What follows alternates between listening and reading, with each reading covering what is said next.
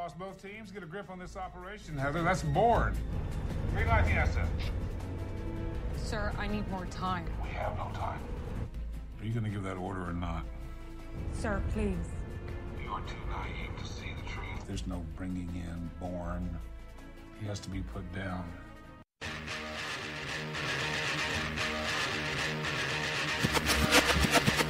We will defend these police officers. Listen to police officers' commands, listen to what we tell you, and just stop. The nation needs to realize that when we tell you to do something, do it. And if you're wrong, you're wrong. If you're right, then the courts will figure it out. We don't get to take the law, we enforce it. But at the end of the day, each and every man needs to go home safe. Sometimes the use of force is necessary. You need to comply with the police officer, the way the system was meant to be. Comply with the orders of police officers. Resisting arrest is a real and dangerous crime.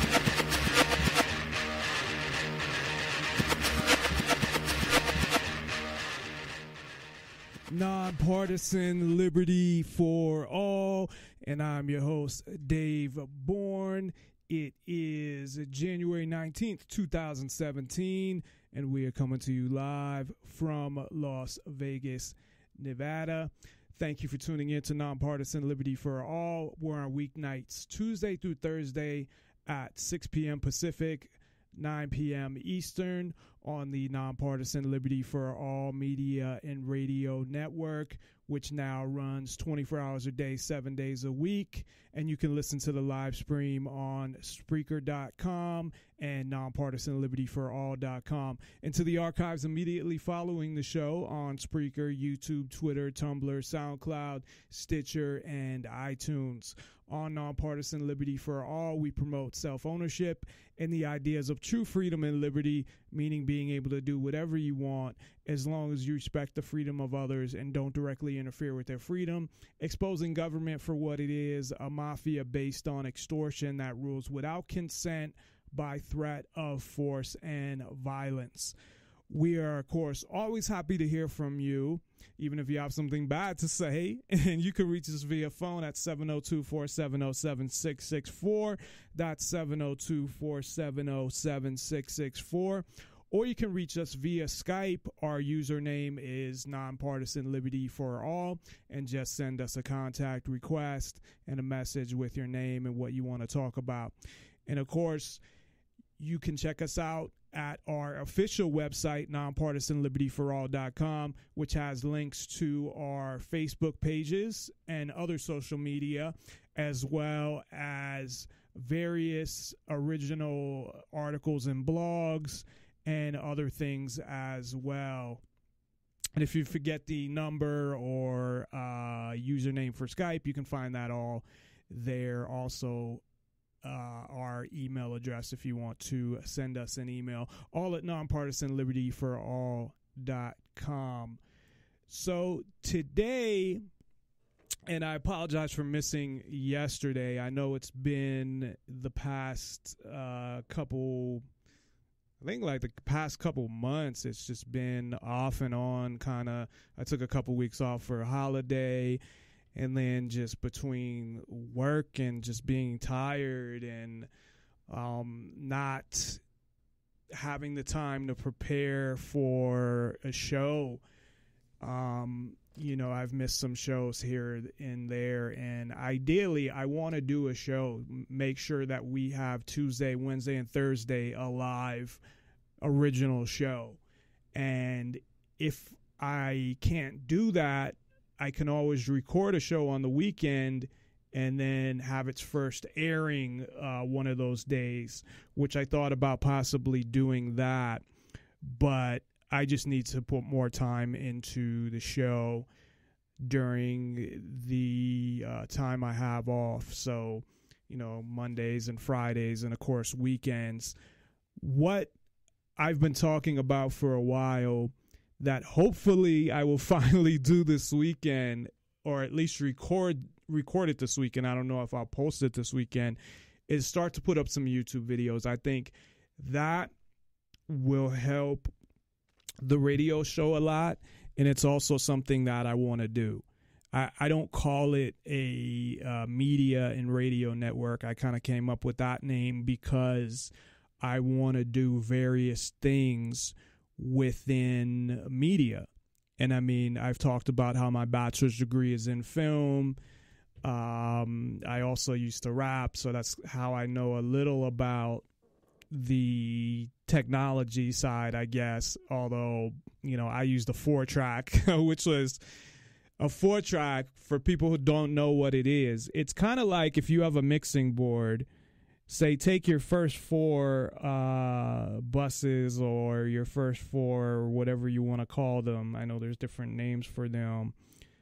And they had those on there, but it would use a tape, and it would use both sides of the tape. So it would split it. So on one side, you have 2 tracks, and using the other side, you have 2 tracks. That's how you would get 4 tracks. So if you tried to play it in like a regular recorder or a regular tape player, it would play 2 of the tracks normally and then play the other 2 backwards. So, of course, you'd use that and then record it to tape or burn it to a CD or whatever. But I used to, you know, hook up a microphone to that and adjust the levels. And mine wasn't that. I actually still have it. I tried to sell it. I tried to pawn it to see if, because it was kind of old, I could get anything for it. And it wasn't that different from my mixer, although my mixer's a lot more expensive and has a lot more knobs to a lot more ways to improve and affect the sound, where it had bass and treble and things like that, but it didn't have as much to, you know, equalize the sound. On my mixer, I even have compression. So I didn't want to go into a long thing on that, but that's how I was kind of familiar with that. But anyway, I also wanted to write articles, which I haven't in a while, but I do have a lot of articles. So if you haven't been to NonPartisanLibertyForall.com, go and check out the articles, comment on them. If you think they suck, you know, give me some constructive criticism. And, you know, saying that this sucks really doesn't do anything. It doesn't prove your point. It doesn't make an argument. If you have an argument to whether it's on my writing style, and a lot of them it is more blog type articles where I'm just giving my opinion. That's why I call them kind of articles / blogs. But to give, whether it's on my show, and I know there's a lot of issues that I can improve on my show, and I've analyzed myself before, and unfortunately I've gotten away from that because for a while there, all I wanted to do was improve on my show. But you get caught up in life and all the other things that are going on, and it's hard, this not being my full-time job. If this was what I did full-time, I think not only the radio show, but YouTube videos and articles, that there would be greatly improved from what I've done so far. And I haven't done YouTube videos yet, but the articles in the show. But it would just be more researched, be more intelligent, give more information. I think it'd even be more entertaining because I would work on that. I'd work on, you know, everything I possibly can. Now, part of radio, and I've always said this, though, is no matter how much you study or practice, well, not practice, but study or prepare, there's nothing that can prepare you to do radio as far as being able to be great at it. Like, no matter how talented you are and how prepared you are, the first time you do a show, it's probably not going to be that good. it could be okay, but I think with radio, in my opinion, that no matter how talented and you are, that to get to being great, you have to just do shows. That you have to have that on the job training. You know what I mean? You have to actually do shows to get better. And I guess that would be probably with everything, but I think it's a lot different with radio compared to other things. But, you know, or maybe it's because a lot of people think that radio is really easy, that anybody can do an internet show, and anybody can do an internet show, but not anybody can do a good internet show. And I've had my fair share of terrible ones, even recently. Even the one I did Tuesday, I didn't think was that great, because you need to entertain. I guess it depends what your goal is. No matter what, you need to be entertaining. If your show is an entertainment show, then, I mean, that's your main goal. But even if it's something like my show where I'm trying to educate people, I'm trying to promote certain ideas and get the word out about certain things, at the same time, I got to entertain people. Because if it's boring, they're just going to turn it off. So the same thing with an article or a video or whatever.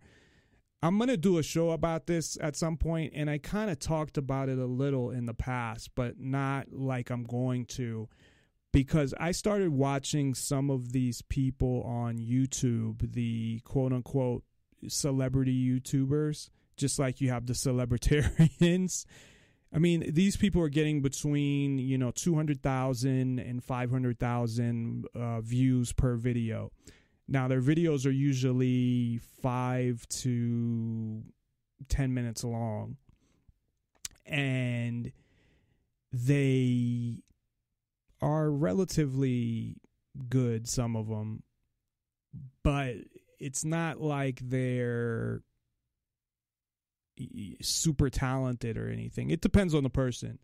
Some are better than others, and some the quality is better than others, and it depends. And there's people that have been doing it for a while and have gotten a lot better. But some of these people have just come out of nowhere, and they're instantly getting all these views, and I'm like, how the fuck? I just don't get it. And one of the things that I wish they would do is, instead of, because what they're doing is a lot of the same stories that are on government media, and you have both sides of it, and they kind of go at each other. And it's like, the most popular ones are, millennials, people probably in their early 20s, and they attack other YouTubers that are on the other side, and it's just the whole thing. But it'd be an interesting show, so it's something I'm going to talk about, because the main relationship, I guess, to what I'm trying to do is that they don't tend to cover a lot of issues that I think are important. A lot of it is race. And they've all gotten sucked in to the whole racial divide, I guess, that to me was created by the mainstream media now, or government media, and the government, of course, instructing them. But I'm not saying that there's not issues and that racism doesn't exist. It's just what they did and how they manipulated it to make it into something that is totally not.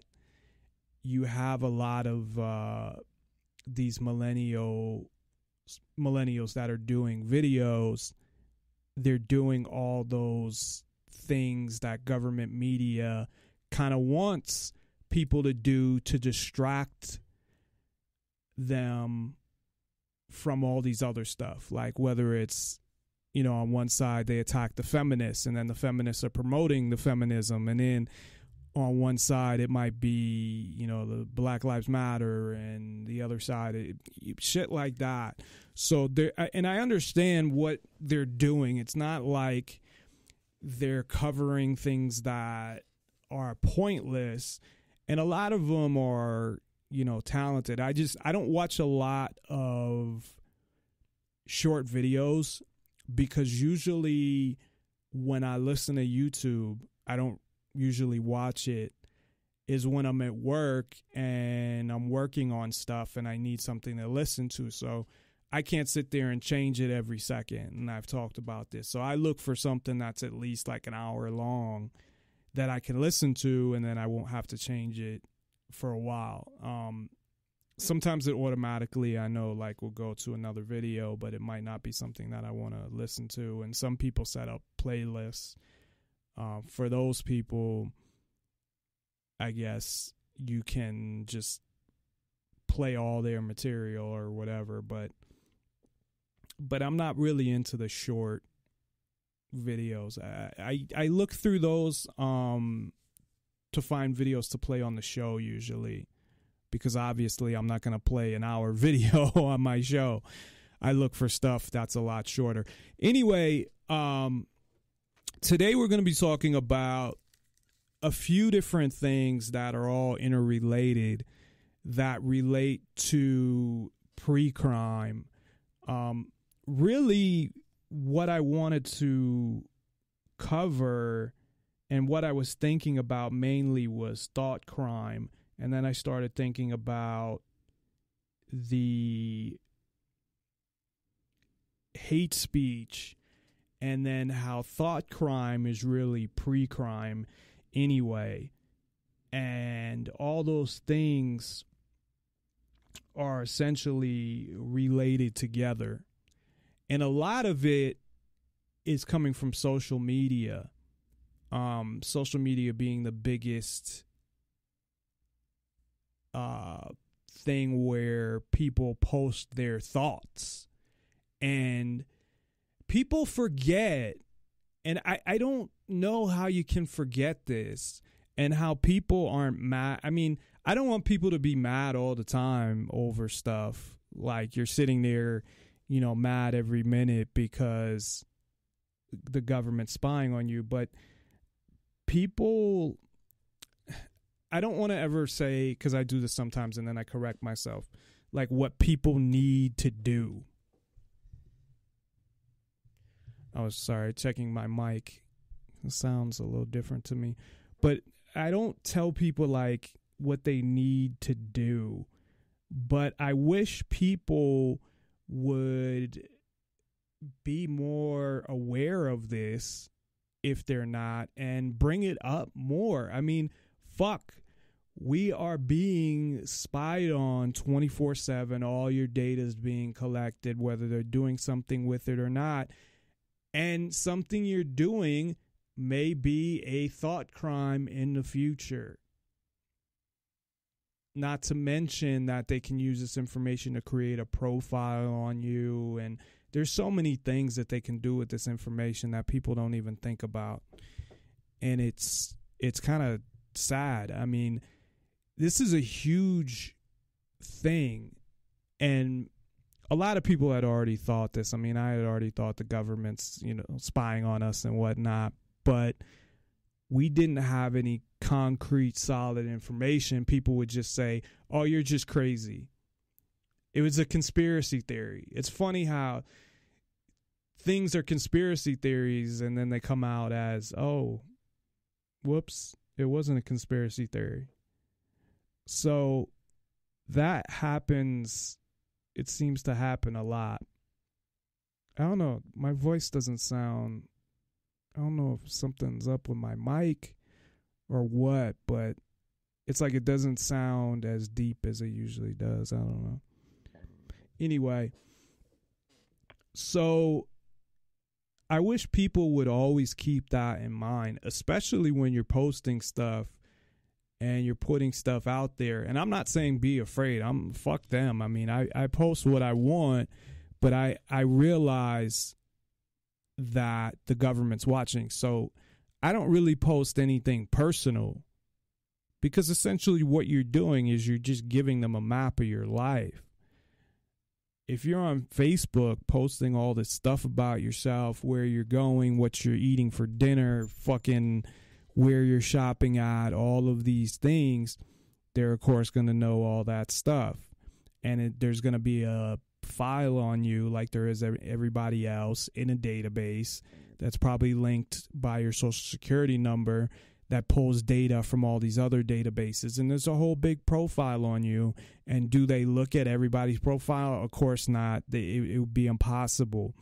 But they have algorithms running that would most likely flag certain things. And I'm sure they're very complicated because you can't be flagging too much. Plus, you have a certain amount of people, like, what are they doing? For example, I always talk about they have a fusion center in Las Vegas, and they have two in Nevada. For those who don't know what fusion centers are, they are those, I don't know what you'd call them, organizations. I mean, it's the police, the DHS, and the FBI all on a task force for what else? Terrorism. So they're all on a terrorist task force, fucking doing what all day, who knows? I mean, if you saw the movie Snowden, which this is true, they can do this. They had, opened somebody's camera on their computer, some girl, and they were looking at her. She was in a burqa and she was taking it off. Now, whether that really happened, I don't know or not, but I'm sure that something similar to that probably happened. But they're capable of doing that. So what are these fuckers doing all day? Probably not much. You have 70 of them, I believe, around the country. So they can do whatever the fuck they want. They have access to this data, and yours might get flagged. They also get calls. I had talked about somebody who was visited by the Fusion Center for a post they made on Facebook about cops.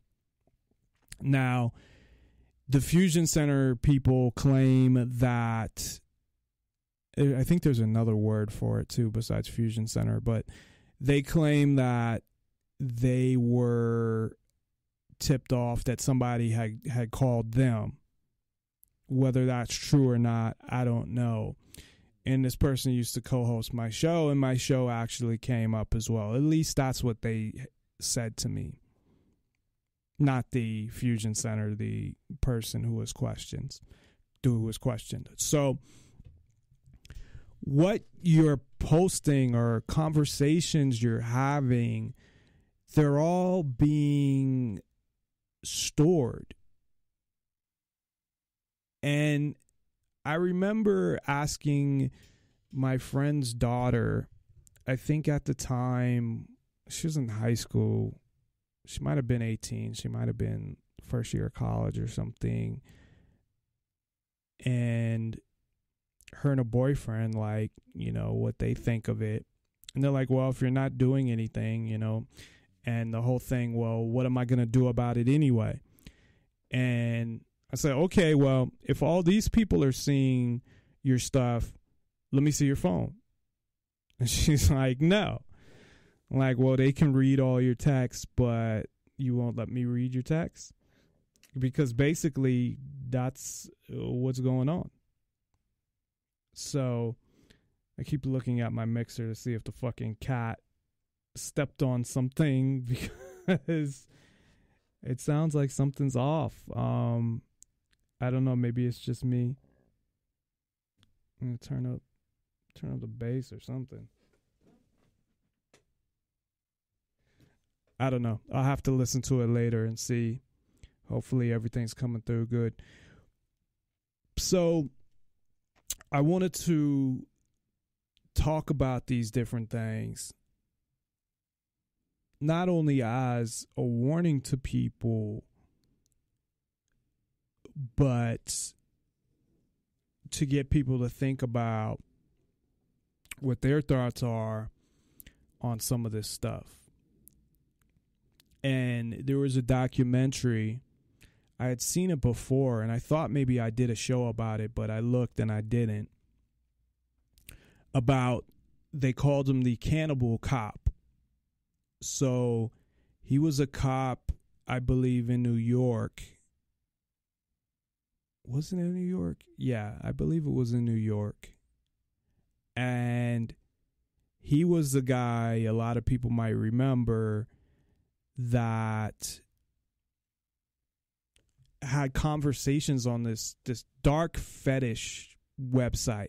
I think was the name of the website. It was a dark fetish something like that. They showed it in the documentary. No, I don't go there.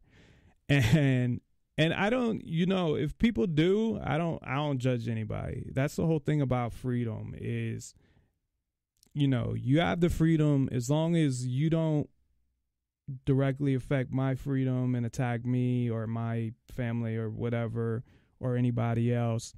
You do your thing, whatever you want. And I might not agree with it personally or want to live my life like that, but I'm not going to try to stop you from doing it via the government. That's your choice to do. So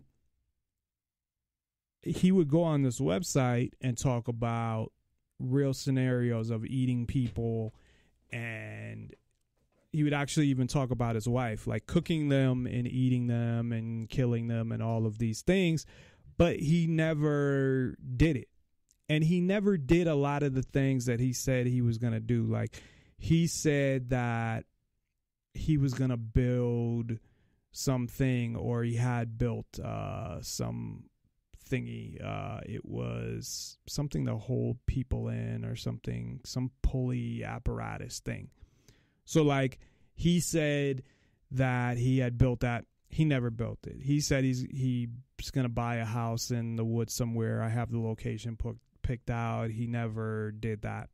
He never would give last names of people because there was a number of girls that he knew, and that's who he would talk about. He would give their first name, never give their last name and their address. And they showed the texts back and forth, or the messages back and forth, and they would ask for addresses and stuff like that, because I don't know that these other people, even though the two people that he talked to, one of them was never prosecuted on anything, and another one was prosecuted for something totally unrelated in England because he was from England. So I don't know if most of the people on there were like that too, that it was some fucking sick fantasy. And you think of like people that make horror movies and what must be in their minds, and some of these sick ass fucking movies and shit like Hostel or I don't know. There's a lot of them that are weird and perverse and things like that. So obviously they have these ideas in their mind. Now, this guy specifically talked about his wife and girls he used to date, and he used the police computer to actually find out where they were. But you can also say that people Google, or I hate saying Google, people use the internet to try to find old girlfriends or people they used to date all the time. They just don't have access to, a police computer. The one thing, though, and when I first heard this, I was like, yeah, look, a fucking cop. And, of course, I posted the article, like, as another thing about, oh, look at this fucking cop. Look at what cops are doing, to add to. And it wasn't just the one guy. It was just to add to all the incidences that come up of cops doing fucked up things. But I didn't, I read the article, but I didn't get into all the detailed information about it. I got some of it, and then I watched the documentary, and that had got into all the detail of what happened. And this comes out totally to a pre-crime or a thought crime issue, because he never did anything about it. So he didn't even prepare. He didn't buy anything that he would use to do it. He didn't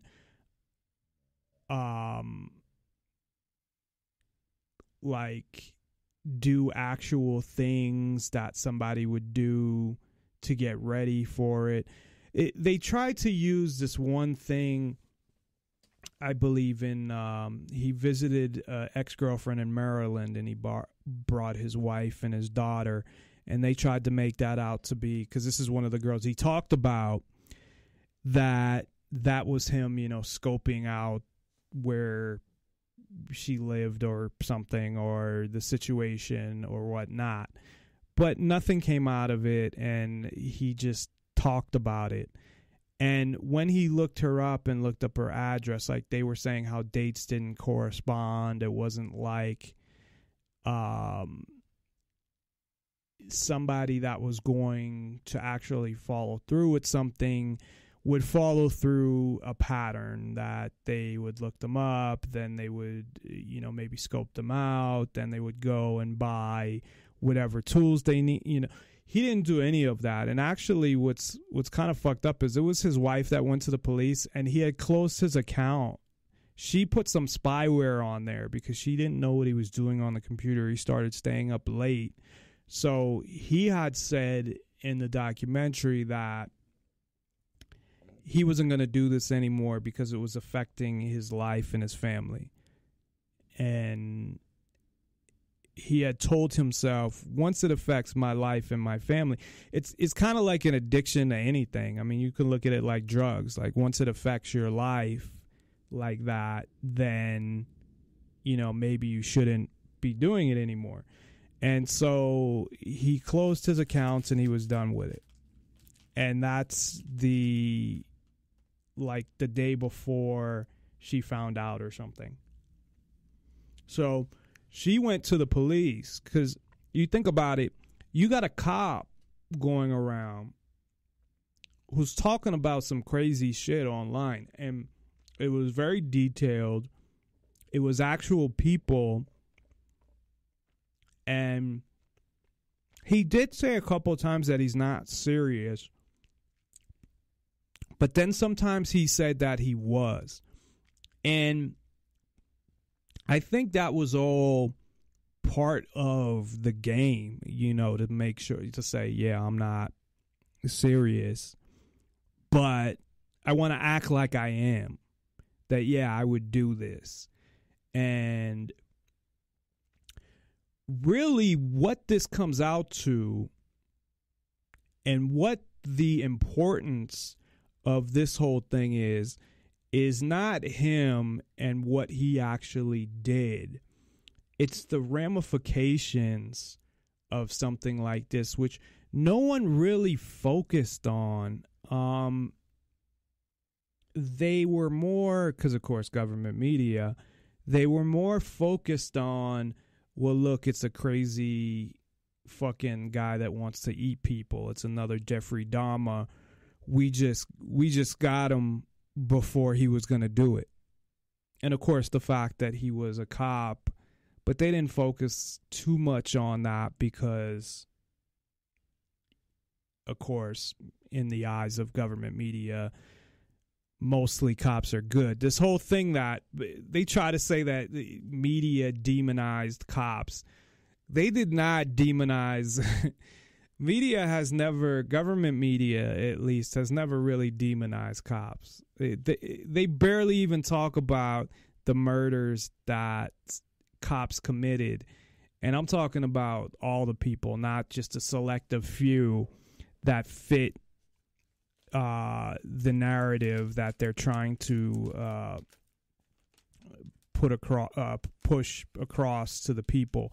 And I will do a show about this as well, and I've talked about it a little, because look after government media, Black Lives Matter, and then the other people on the other side that were anti-Black Lives Matter. Look what they did as far as people's opinion of police.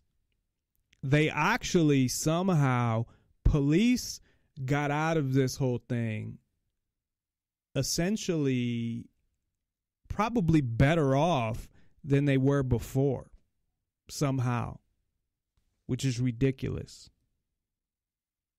It really is, because they did fucked up shit, and people still don't know that they're killing. I gotta check the statistics for 2016, but at least 1,400 people a year, and that's what we know about. And I'm sure there's a lot that they kill, that they bury the fucking bodies, and how many they do that to, who the fuck knows. If they kill somebody that they think no one's gonna be looking for, like a homeless person, and no one finds out, not like, you know, the one they beat to death that people got on video, but if they got somebody and nobody's seen it. Now, I know it's a lot harder because most towns have cameras and stuff, but they've killed people on camera and got away with it. So it's insane, the shit that they get away with, that the media don't even talk about it. But they ended up better off almost than before Black Lives Matter and the anti-Black Lives Matter, because I blame them just as much, because they fed off of each other like Democrats and Republicans to just create a whole fucking bullshit, like, wrestling match kind of thing with a bunch of propaganda. So we'll talk about that another day. But so this whole cannibal-cop, and him, you know, despite him talking about killing and eating people and talking about real people and disgusting fucking shit, he was only talking. There's nothing that he did to even move in any direction of it being real. So what happened was, from what I understood, and the documentary was made in 2015, but at the end of the documentary, I thought that he had, maybe he never went back to trial. Because what happened in the first trial, the jury found him guilty, but the judge overturned it. And then the government came back at him for a retrial, and he was on house arrest. And then I just assumed at the end of the documentary that he got off in the retrial, but they actually didn't say that. So I'm not sure if they've had the retrial yet. Either way, you have a jury that found him guilty. And the fact that the judge overturned it is surprising. Because usually they just want to convict people. And maybe it was because he was a cop. Maybe it was you happen to find one of the few fucking judges who actually believes in some sort of freedom, some level of fucking freedom. But usually juries, they just follow the instructions of the judges, and the juries are pretty much rigged because whatever the judges tell them on how they should look at the case, that's what they base it off of. And I mean that in the sense of, well, if you believe he did this, then you should find him guilty. Or if you believe, shit like that. It's just, it really shows how judges influence cases, and they really do. They're part of the government. They're on the side of the government. At least 99% of them. Now, again, in this case, it's fucking surprising. I don't know what happened. Again, occasionally, I guess you'll get somebody that will follow the law or actually believe in a principle or whatever. But I mean, that in itself is fucked up. That your freedom depends on the fucking judge you get. I mean, the whole system is fucked. If the next person I hear that says we have the greatest justice system in the world, I'm going to punch them in the face. I'm not actually going to do that. But what if, thought crime, that was a crime? That's a threat. It's not a threat against a specific person, but you can see where things are going. And this isn't an issue that I've spent a lot of time on because, I mean, I have talked about it. And I've definitely talked a lot about spying. And I try to talk about it every so often just to fucking remind people that your data is being collected. Your whole life is on file with the government, especially if you were born in like the past 10 years. Because kids that are born today and have been, maybe even longer, they get it like right when they're born. I mean, the hospital takes all this data. They want to create social security cards at the hospital, and they do if you do that.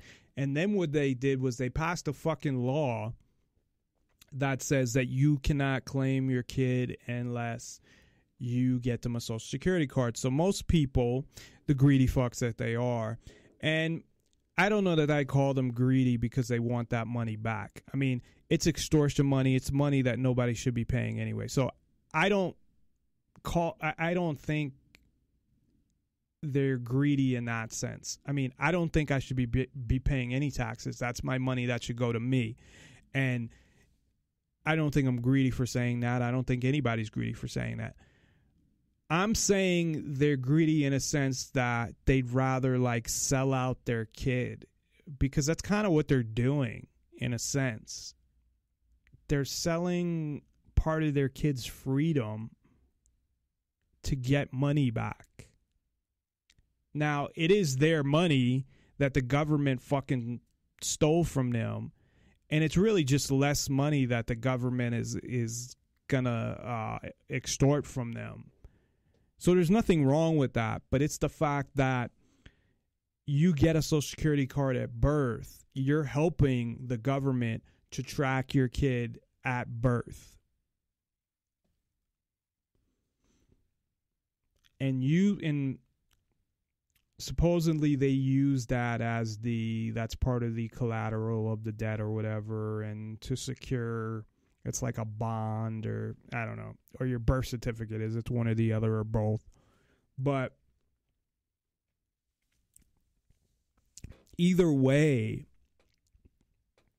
it gives them a unique ID, which is very important in tracking people, and they're able to track your kid instantly. And then everything they fucking do will get attached to that social security number. And, I didn't get a social security card till I was like 11 or 12 or something. And it might have been because of the tax law. That law's not that old. I mean, it's something in the past 20 or 30 years. It might not have even been because of that. I'd have to ask my mother again. I forget why she told me that she got it when she did. But a baby doesn't need a fucking Social Security card. They don't. And the government knows that. So in order to force people to get their kids' Social Security cards, they created that incentive. And that incentive was, hey, you get a Social Security card, you can claim your kid. Now you need one. But anyway, back to this. And not only that, and I know you don't put in a Social Security number for Facebook, but they're able to figure it out from, you know, most people, not all the time, but they're trying to make computers so essentially they know who the user of the computer is. Now, in like a family, you don't really know 100%, although passwords and logging on the things and the things that you look at and whatever, or if people have their own computers, but you could be using, you know, your wife's or your kids or whatever, or you could be at a friend's house using their computer. But for the most part, they've set up computers now where they pretty much know who the user is, like 99% of the time, even if you go to the fucking library. So it's hard to anonymously use a computer, although there's ways to do it. There's, of course, ways to do it by downloading certain things, you know, Tor and stuff like that, where you can anonymously browse and do all that. But I mean, if you're just using a computer and not using any of that stuff, it usually they know who the user is, which is kind of fucked up when you think about it. Of course, every computer has a unique IP. Now, if you have IP cloaking and stuff, that helps. But that's what I mean. You there's stuff you can get to help block that. But when assuming that you have a kid that ends up going to government school and now they want, you know, nursery school, either mandatory or free or both. And then, you know, you have kids in school at 3. You take them away from their parents at 3 because you want to get a hold of them and start the propaganda. The younger, the better. And you want to start putting all the info in the database. The ramifications of all of this shit and what things are going to look like 20, 30, 40, 50 years from now, you cannot fathom. I cannot fathom what they're going to, because it's going to be so fucked up. I mean, the things that they'll be able to do, it's like, how are they going to do it? And when I say how, I don't mean how like they're going to have all the information, but how are they going to choose to set things up? You know, whether it's based on all the data they collect, they assign jobs to people, or based on a need and along with, you know, analyzing people, or they have people killed based on their profile because they believe that when they get older, they're going to be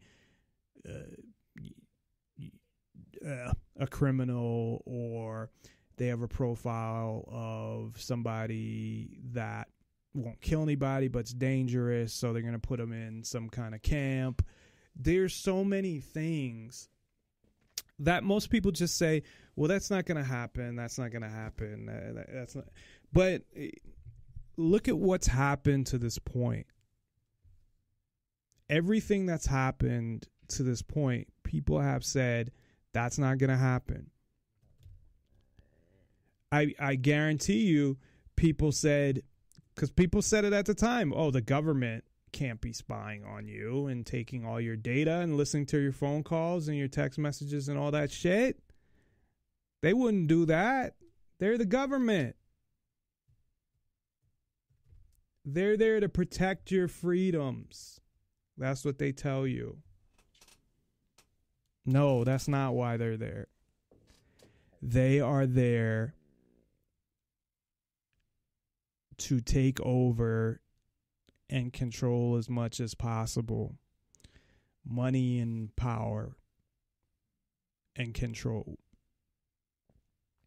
Well, I'm going to take a quick break to play some clips, as well as one about the cannibal-cop. And when we come back, we'll talk more about thought crime and pre-crime, and also hate speech, and how hate speech, I think, is going to be the first thing that they really go after. And I mean that in a pass laws against it type of thing, where they're kind of doing that in a way already with hate crimes, where hate crimes are like pre-crimes, because at least part of it is because you committed a crime, but now you're trying to, or thought crimes, because you're trying to determine the motivation.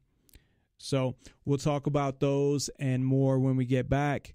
Again, if you'd like to join the conversation, 702-470-7664. That's 702-470-7664. Or username NonPartisanLibertyForall on Skype. And we will be back after this. And check us out on NonPartisanLibertyForall on our website. I was like, I needed to do something real quick because I didn't add these to my my list here. So, or did I do it? Or no, I didn't. So I had to make that go longer. So yes, check us out at our website at NonPartisanLibertyForall, and we will be right back after these clips. And remember that I don't play commercials. These are all clips that relate usually to either freedom in general or specifically to the topic that I'm discussing. Usually it's specifically to the topic we're discussing. So it is important to listen to the clips. So we'll be back after these clips. NonPartisanLibertyForall.com. Should you be sent to prison for your fantasies? One could argue that a jury thought so. It found a former New York police officer guilty of conspiring to kidnap and eat women in 2013. Gilberto Valle became known as the cannibal-cop. His twisted thoughts typed in web chats seen as possible threats. Would this man actually go through with kidnapping a woman, tying her up by her feet, and roasting her? Wait, they said eating women? I don't want to be disgusting, so I'll shut up. Because you can take that a couple different ways. So I'll shut up now and go back to the clip. Over a fire? This is something that was private, anonymous. It was a little bit of a skeleton in my closet, and now here this massive skeleton is out. It's the epitome of embarrassment to sit in that trial and have all these emails and chats read. I mean, it was like, hey, how the hell did I come up with something like that? It was bad. That's from HBO's new documentary, Thought Crimes, the case of the cannibal-cop, which premieres tonight on HBO at 9 p.m. Eastern. Joining me now is Aaron Lee Carr, the director. Aaron, great to see you. So the big question for the jury here was conspiracy. Do you think that he was actually conspiring an evil act? His comments were all online. Was there any evidence of him actually planning to do any of this? So basically, it's a complicated question and complicated answer.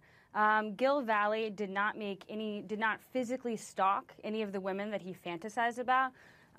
But he did go down to Maryland to visit socially with one of the women that he was fantasizing about, and so that to the jury what was considered an overt act. But I think that the verdict was thrown out because there just wasn't enough evidence. You made dozens of trips to his home. Were you ever afraid for yourself? I mean, I wasn't really afraid. I think the scarier part was going into prison. I was in a federal prison that I visited with his family members. I think that was a lot sort of more scary than visiting an apartment in Queens. But it's a dangerous topic, and he's thinking about these things about young women. So, it was challenging. And his wife is the one who turned him in, right? Do they have any contact anymore? They do not have any contact. Since he was released from prison, they're kind of having custody battles or issues over his daughter, but as far as I know, they do not remain in contact. It wasn't just words. Valley also posted pictures of women, some of them his friends. What does he have to say about that? That makes it seem, in a way, more than just weird fantasy because he's actually talking about specific people. It gets even creepier. Yeah, I think that was one of the scariest elements of the case, that he was downloading Facebook pictures of his friends and kind of trading it to other men and women on the internet. That's what made people so uncomfortable. But, I think that he did not supply their addresses or things like that. And when he would talk with other men about these women, one day it would be for $5,000, the next day it would be for $4,000, and none of the conversations would ever be discussed that they had talked before. But yeah, no, I wouldn't want anybody downloading my Facebook pictures at all. Do you think did he actually fantasize about being a cannibal, or was he just trying to shock people? It's of my personal opinion that so vor is a fetish. It's about the fetish of cannibalism. And given the obsessive nature of his fantasies and the amount of time he spent on the site, specifically designed towards vor fetishes, that was one of his fetishes. So you think he was interesting? I guess the question is, the line, and that's why you call the movie what you call it, thought crimes. There are authors and filmmakers and all sorts of people who go into the dark recesses of their brains and bring out disgusting things. How were they different than what he did? Yeah, I mean, that was a huge discussion. I worked with Andrew Rossi, the producer on this film, and we always kind of had to expand and say, everyone always brought up to us, Stephen King, can write these terrible things, but he's not being put in jail. So that was an important element to incorporate, because it's not that it normalized the chats or the fantasies that this young man was having, but it demonstrated that we all have these dark thoughts inside our heads, and the internet is the thing that's making it real. Aaron Carr, it's a great film. Congratulations. I know your dad, your late father, David Carr, longtime journalist, would be very, very proud of you. Time Warner, of course, we should point out, is the parent company of both HBO and CNN. What kind of country throws someone in a cage for publicly criticising the religion of Islam? Saudi Arabia, Iran, Afghanistan under the Taliban? Well, now you can add the United Kingdom to that list, because European Parliament candidate and leader of the Liberty GB party, Paul Weston, was arrested by police last weekend for publicly reciting a Winston Churchill quote that was critical of Islam. How dreadful are the curses which Islam lays on its votaries. Besides the fanatical frenzy, which is as dangerous in a man as hydrophobia in a dog, there is this fearful, fatalistic apathy. The effects are apparent in many countries. Improvident habits, slovenly systems of agriculture, sluggish methods of commerce, and insecurity of property exist wherever the followers of the Prophet Muhammad rule or live. A degraded sensualism deprives this life of its grace and refinement, and the next of its dignity and sanctity.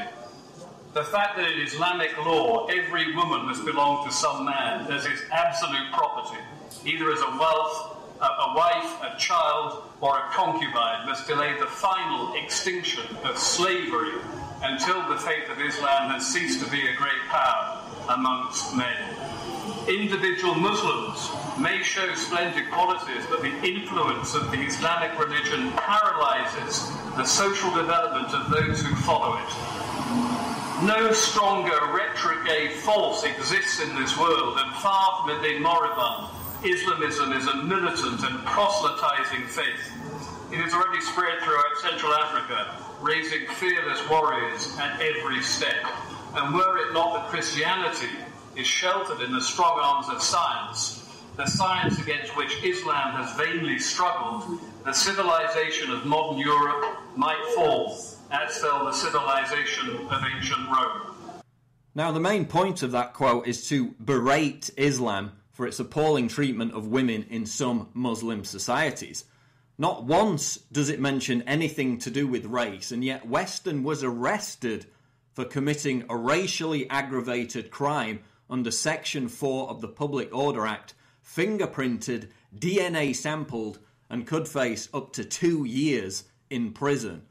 Why was he arrested? Well, someone in the crowd took offence to Weston's thought crime and reported him to the authorities. Again, Weston wasn't inciting violence. He made no racist utterance whatsoever. He simply quoted Winston Churchill. So are we to assume that if Winston Churchill, who was British Prime Minister during World War II, spearheaded the defeat of Nazi totalitarianism, was to speak the same words today, that he too would be arrested by the thought police? What does that tell you about the state of free speech in the United Kingdom today? We also learned this week that Scorpions drummer James Kotak was sentenced to a month in jail for making a remark about, quote, non-educated Muslims while travelling through Dubai airport. While Kotak was punished for his thought crime of, quote, insulting Islam, even in the United Arab Emirates, the punishment is less severe than in the United Kingdom. Oh, and by the way, while criticising Islam is a horrendous hate crime in the eyes of the British justice system, you are free to stage national theatre shows labelled as, quote, hate-filled mockery, which depict Jesus Christ as a homosexual. That's just fine. Imagine if someone attempted to put on a national theatre production depicting the Prophet Muhammad as a paedophile. When Salman Rushdie wrote a work of fiction, The Satanic Verses, which merely talked about Muhammad adding 3 verses to the Quran, a fatwa was issued against his life, and Muslims marched through the streets of Britain calling for Rushdie's summary execution. Incitement to violence? Well, no. Apparently in the UK, it's perfectly acceptable to call for someone's murder, but don't you dare quote a historical figure, or you'll be thrown in jail. But at least in America, you have the First Amendment, right? Well, maybe not for much longer. Labelled a frankly chilling proposition by the editors of the Boston Herald, the Hate Crime Reporting Act of 2014, which will police free speech on the internet, radio and television, has prompted concern among some that strenuous criticism of immigration policy could be characterised as a hate crime. And here's the takeaway. If any of you are offended by the content of this video, then good, be offended. I don't care, because that does not constitute an argument. What offends me is how political correctness has been hijacked and used as a weapon by the establishment in the West to rip huge chunks out of the edifice of freedom of speech and the right to calmly speak one's mind without the threat of a tap on the shoulder from the thought police. No matter what your faith, race or creed, that should not only offend you, it should downright terrify you.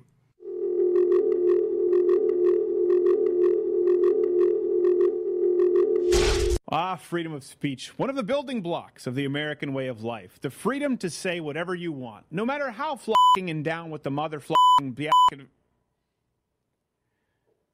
The freedom to say whatever you want, no matter how come on. Hate speech. That term's so hot right now. Do I blame Donald Trump for using hate speech during his campaign? Absolutely. He did. It's a fact. Normalization of hate speech. Hate speech. Hate speech. Hate speech! Hate speech and freedom of speech, 2 different things. I don't defend hate speech. Hate speech. Hate speech is provoked assault! Seems everyone's talking about it, but here's the thing, okay? Hate speech doesn't actually exist. I don't believe you. Now, banning hate speech would sound nice on its surface. Nobody really wants to be hateful or deliberately speak in a way that would hatefully hurt somebody's feelings. Most people don't. But if you buy into the concept of hate speech, some questions arise, like who gets to decide what is and isn't hate speech? How much of hate speech is protected under the First Amendment, if any at all? What limitations should there be on speech? Who are the arbiters of this limitation on speech?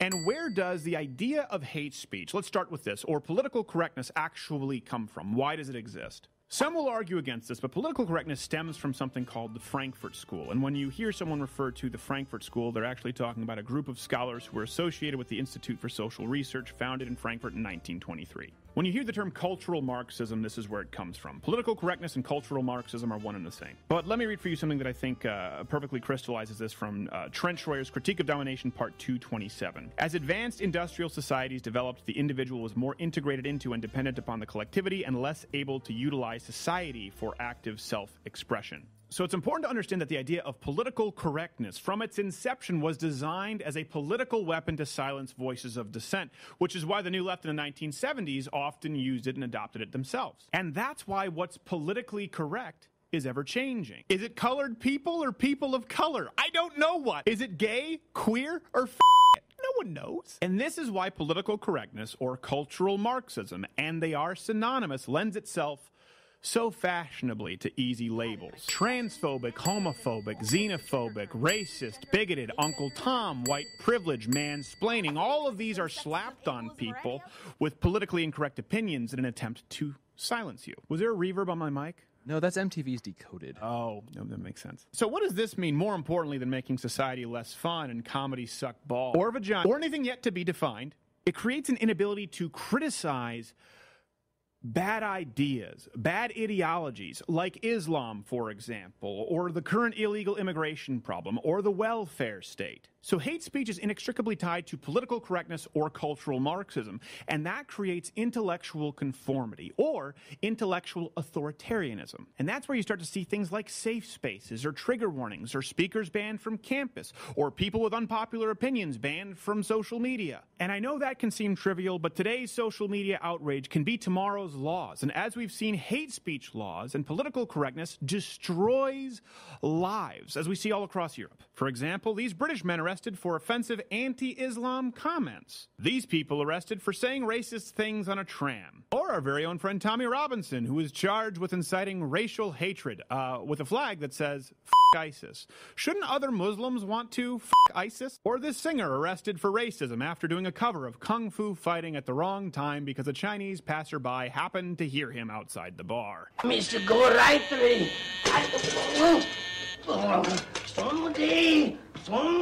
And if that's not enough, just read this list of 16 people who are banned from the UK. Now, that's not supposed to happen stateside, but it's often hard to defend freedom of speech because you're often forced to defend people who say horrible things, as you see with high-profile cases here and here and here. Now, I think what they're saying is terrible, but unless they're causing direct harm, of course their speech is protected in the United States. And our founders expressly made that so. My favorite here is from Benjamin Franklin. If all printers were determined not to print anything till they were sure it would offend nobody, there would be very little printed. So what's the end game here with hate speech laws? Well, a couple of things. On that front, we have legal censorship from the government.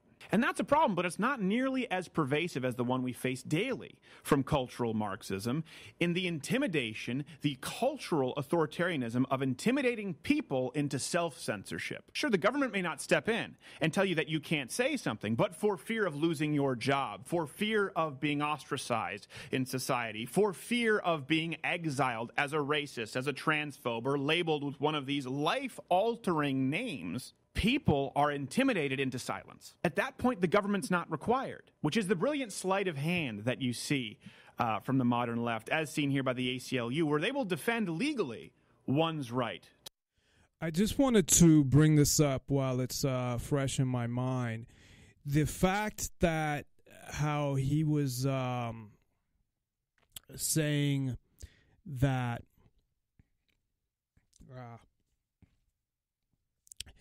that legally, now I forget what I was going to say. So it was fresh in my mind, and now I totally forgot what the fuck I was gonna say regarding hate speech. So I'll go back to it later when I remember. Sorry about that.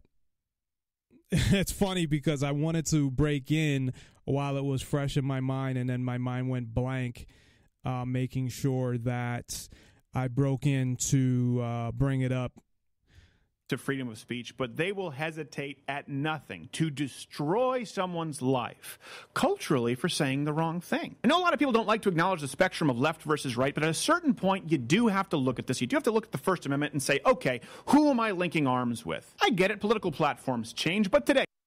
Okay, I think I know what I was going to say.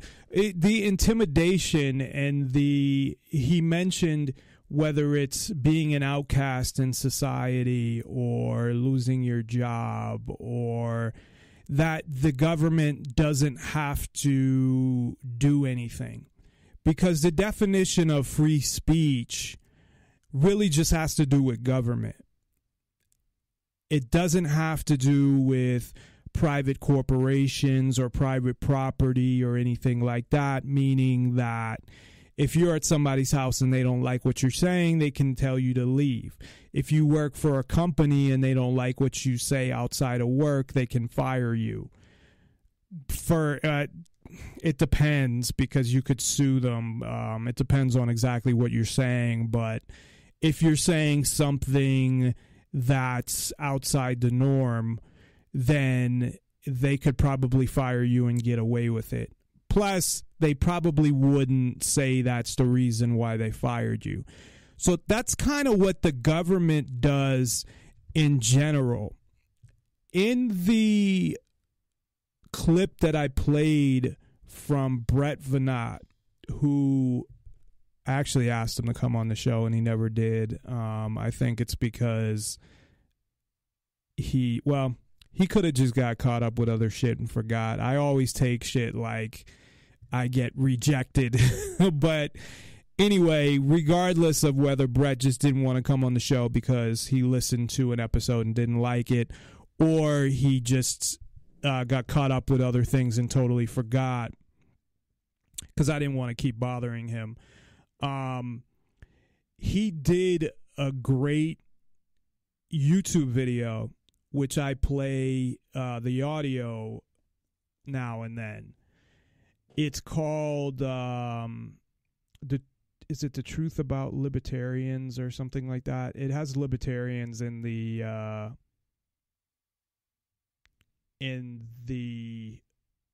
what do you call it, in the title. And I was thinking I have it like right here somewhere.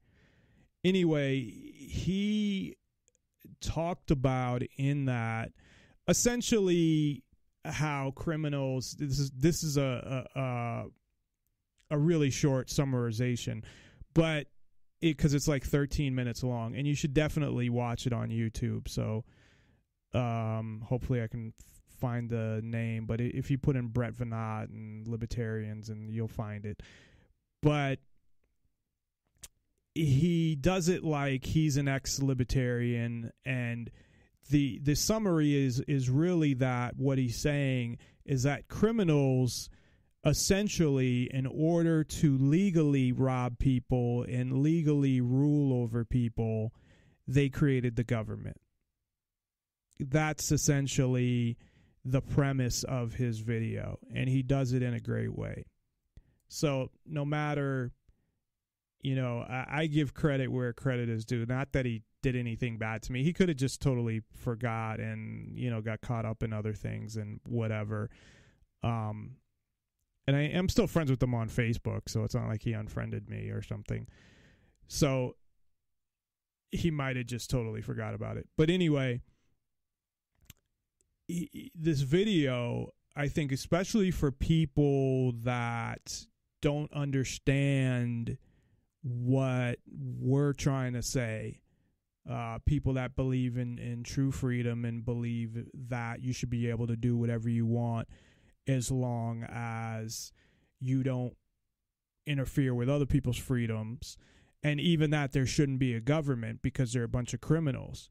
But one of the things that he brings up in it. And one of the points that he makes, which is a great point, and it's true, is that he was able, or not he, but the government was able to convince people, and they do this all the time. They did it. I was talking about the Boston bombing recently because I saw Patriots Day, and I'll do a whole show on that.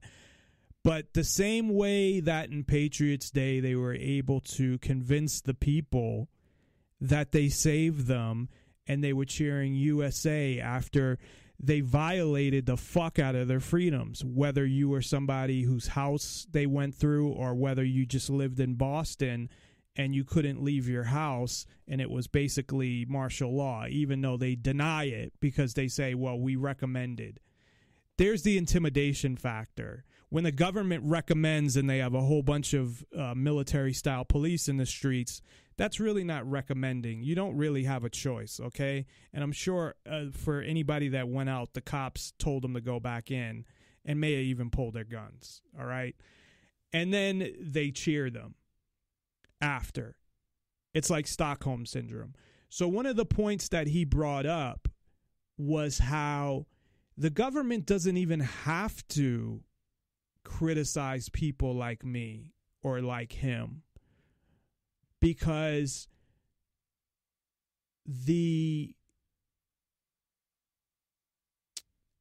I'm thinking what I want to call them because I hate using the word citizens, but I guess they would consider themselves citizens, so I'll call them citizens. But where the citizens of the country will attack you themselves, and sometimes even physically. They'll want to fucking fight you sometimes.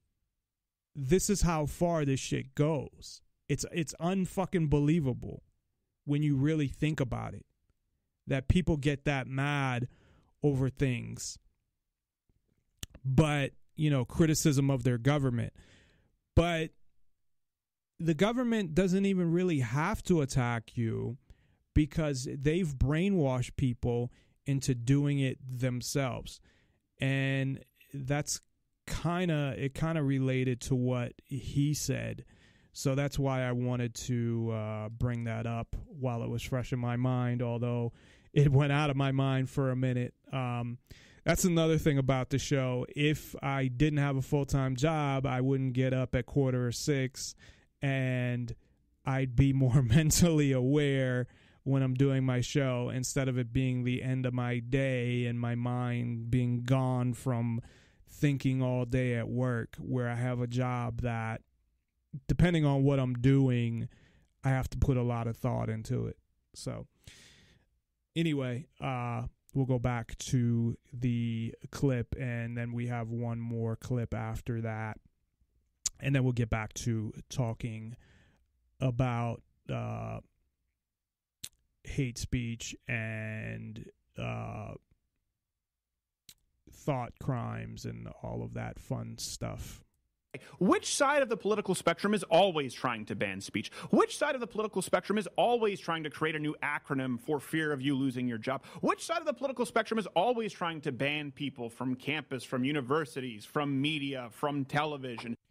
And sorry to interrupt again, but just to point out, this is kind of where I have my conversations because I don't have guests on the show. And I don't have guests on the show, not because I don't want to, although it would be hard for me now to have guests on the show. I've gotten so used to doing the show by myself, but I used to love interviewing people. It was great because I would get so interested, and having co-hosts on the show and all that, it makes for a much better show than just listening to my voice. It really does.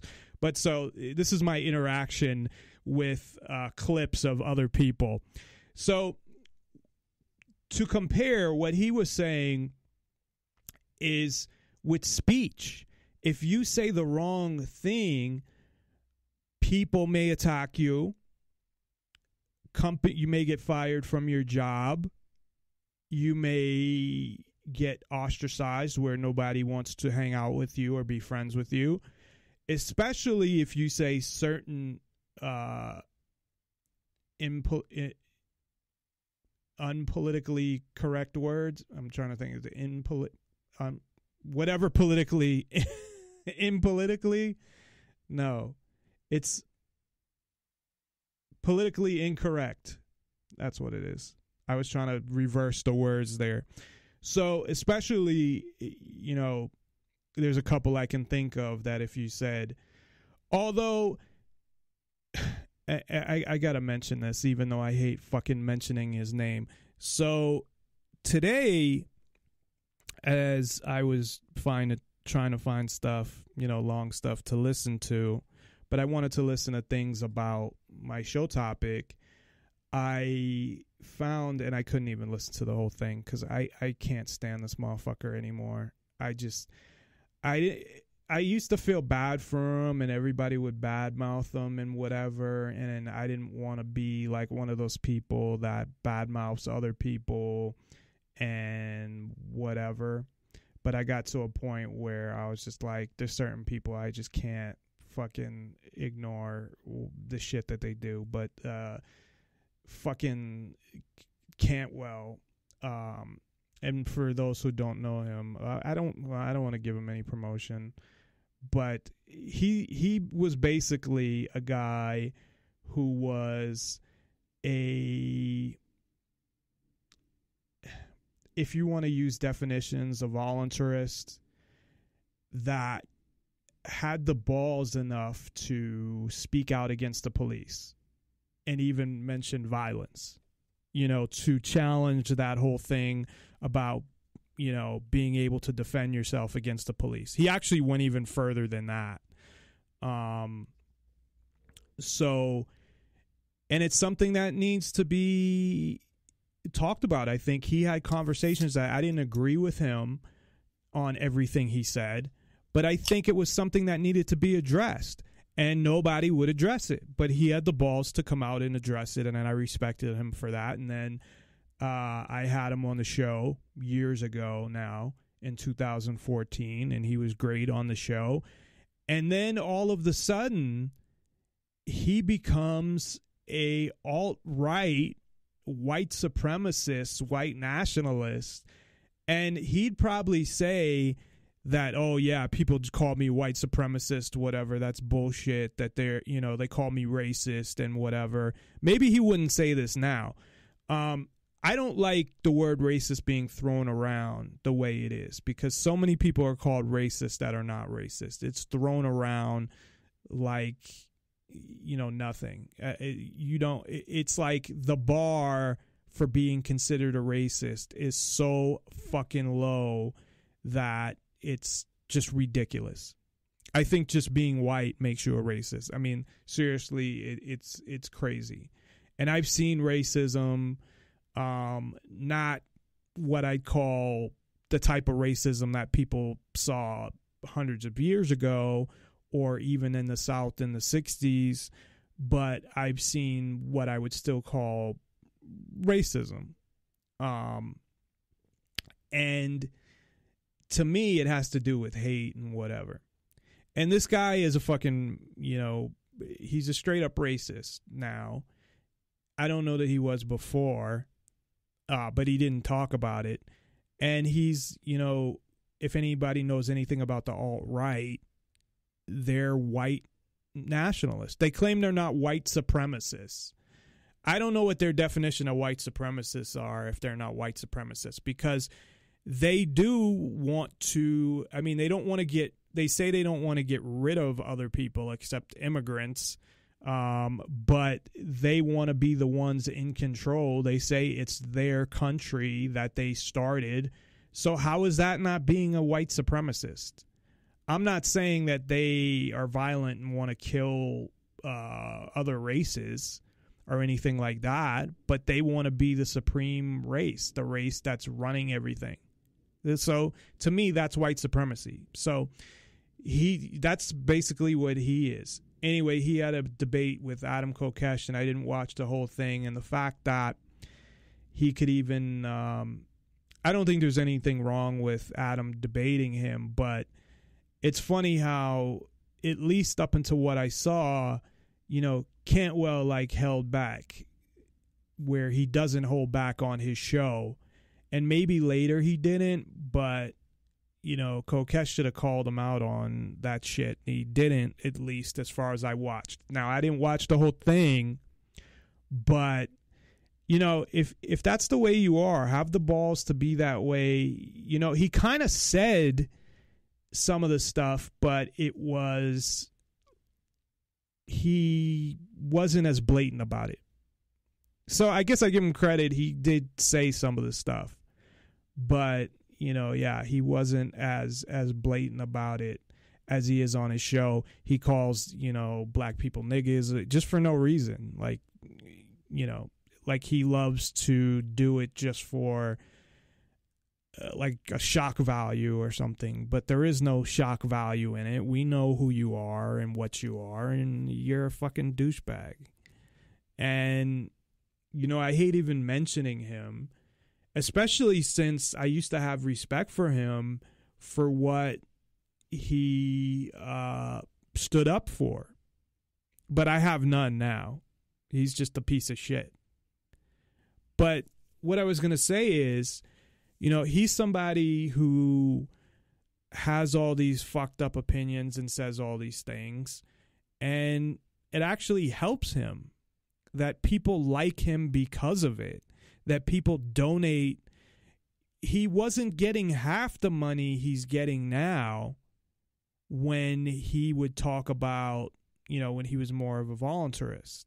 Now that he's a fucking, alt-right, I don't even know what, I guess he's an alt-right conservative, kind of, like a mix between a conservative and an alt-right, white. Alt-right really stands for like white nationalist, fucking white supremacist. At least that's a big part of what they stand for. That they want, not that they want to get rid of other races as far as kill them or eliminate them. They do want to get rid of a lot of immigrants or stop them from coming in. But they want to the white race to continue and make sure that white people are only with white people and have a bunch of kids. And actually, Cantwell did kind of say that in his debate, that he cares about his race and whatever. But he still kind of said some things where he made himself sound like he's still a libertarian or still a voluntarist. And he's not. He's full of shit. So my only point that relates to this is that in his case, it actually helped him, not hurt him. And I think I'm not for all the politically correct shit and all that, but there's a certain level or certain things that it's not about being politically correct, that I just think if that's the view you have, you're fucked up. That there's if you have the same view as him or Red Ice Radio or Red Ice Live or whatever, which are big, alt-right people, and they say, well, there's nothing wrong with it. It's just promoting your culture and your race. And see, these are the other side of like Black Lives Matter, when I was saying that, they both kept it going. And by doing that, the conversation about police disappeared. And like I said, I'll do a show on that. But they think that there's some white culture. Okay? There is not. There is culture from other countries. But the majority of white people... Now, if like your grandfather or your parents came from, Ireland or Italy or whatever, came from a specific country and you want to celebrate that country's culture, fine. To say you want to celebrate white culture, there is no such thing. And with black people, it's different because they don't know, at least the people that were brought over as slaves, what country they originally came from and what their culture was, and that's where it is different. Now, that doesn't mean that it's okay because of that. It's okay for them to be fucked up towards white people now just because they're white or anything like that. But there is a difference in, culturally. The same with Hispanic people, that they have either came from another country or their parents or their parents' parents, and they want to celebrate the culture of that country. And that's fine for anybody. But to talk about, white culture, and most of these people that are talking about it, they don't even know what fucking country they came from, and they say European culture. Well, European culture is not all one fucking culture, and it's not all one thing. And they say, well, it's the culture of the Western culture. Really? Well, Germany, I wouldn't consider all the things that they did Western culture, or Russia, or even some of these countries that are very socialist right now, France, and a lot of Europe is actually socialist. So it's just a bunch of bullshit. Sorry, I got into a long conversation just based on my main point that it actually helped him. And I think that's part of why he did it to an extent. But at the same time, he's just a fucking racist. And what bothers me, it's kind of scary, is that you have he doesn't do that well. Maybe he gets a couple thousand listeners to each show. And that's pretty good. I mean, the best I've ever done, I got 1,000 something to one show. And I'd be happy with a couple thousand listeners. That would be great. And he gets people to donate to him. I mean, that's how he makes his fucking living. So, I mean, if he can do that, then, all power to him. But it's scary that people actually support these ideas. And I think the reason they do, and again, I'll do a show about this, so I don't want to get too much into it, is the whole thing where with government media and how they portrayed everything that was going on with Black Lives Matter and the police, and then you had this other side that kind of, backlash and went extreme, and it just, the whole fucking thing is just fucked up. But we'll have to do a show on that. What kind of country throws someone in a cage for publicly criticizing the religion of Islam? Saudi Arabia. Freedom of speech. One of them hesitate at nothing to destroy someone's life culturally for saying the wrong thing. I know a lot of people don't like to acknowledge the spectrum of left versus right, but at a certain point, you do have to look at this. You do have to look at the First Amendment and say, okay, who am I linking arms with? I get it, political platforms change, but today, which side of the political spectrum is always trying to ban speech? Which side of the political spectrum is always trying to create a new acronym for fear of you losing your... All right, I can't stop fucking commenting on this, because both political parties, regardless of what people say, have the same goal, and that's more power, more control, more money, and to rule over people. And they have different ways of approaches of doing it, but they're all the fucking same. So if you want to talk about the actual political parties, it's bullshit. And they created the political parties the way they did for a fucking reason. They don't make sense. They don't go together. It's like you don't have... they contradict their beliefs. And they did that on purpose, because neither of them is for freedom. One of them is supposedly for freedom in one area, and the other one is for freedom in another area. And it's like, it makes no fucking sense. But it makes perfect sense when you want to create political parties that no matter which one is in power, they're gonna fuck you. and they're going to try to get as much power and control as possible for the government. Job. Which side of the political spectrum is always trying to ban people from campus, from universities, from media, from television? Which side of the political spectrum is always demanding safe spaces?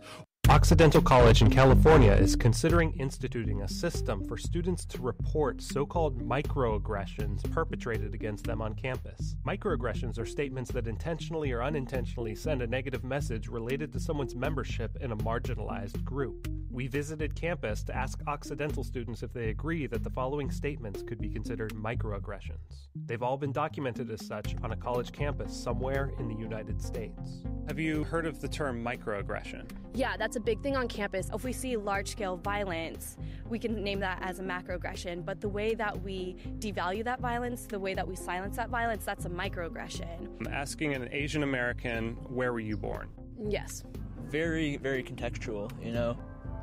That's not a microaggression, that's just asking where they were born. Telling a black student that he or she is very articulate.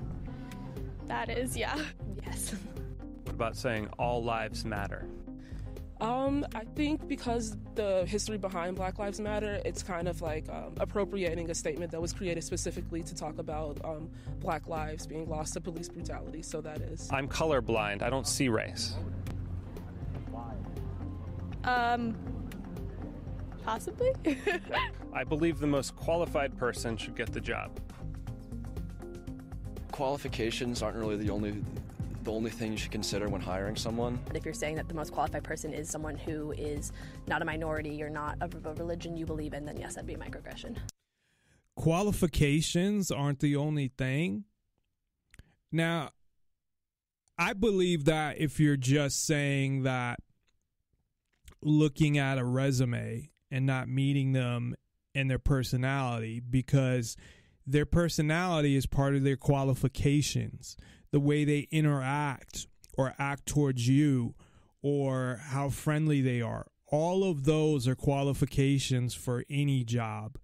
So if you're referring to qualifications as just a resume, then okay, fine, I agree.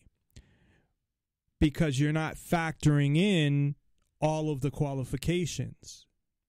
Because if you have two resumes in front of you and somebody is a little bit more qualified based on their resume, but you meet them and one is easier to get along with, they are more outgoing, they are more customer service oriented, which matters no matter whether you deal with the public or not.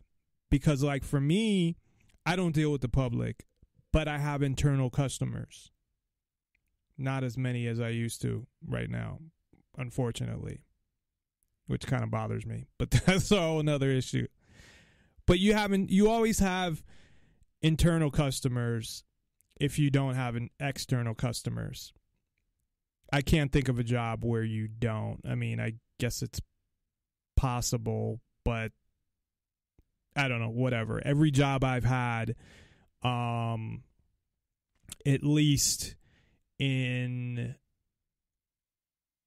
since I graduated from college, I didn't deal with the public because I've been in an office, but I've always had internal customers that everything I did, not everything, but at least some of the stuff I did directly affected another person, or I was doing something for another person.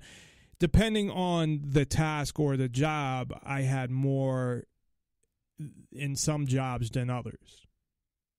Like one of the things that I've done in my life is write reports from using business intelligence software. So essentially taking data from whatever the system is that we use to record data and then creating reports that people use to look at various different metrics, whether, say like revenue, for example.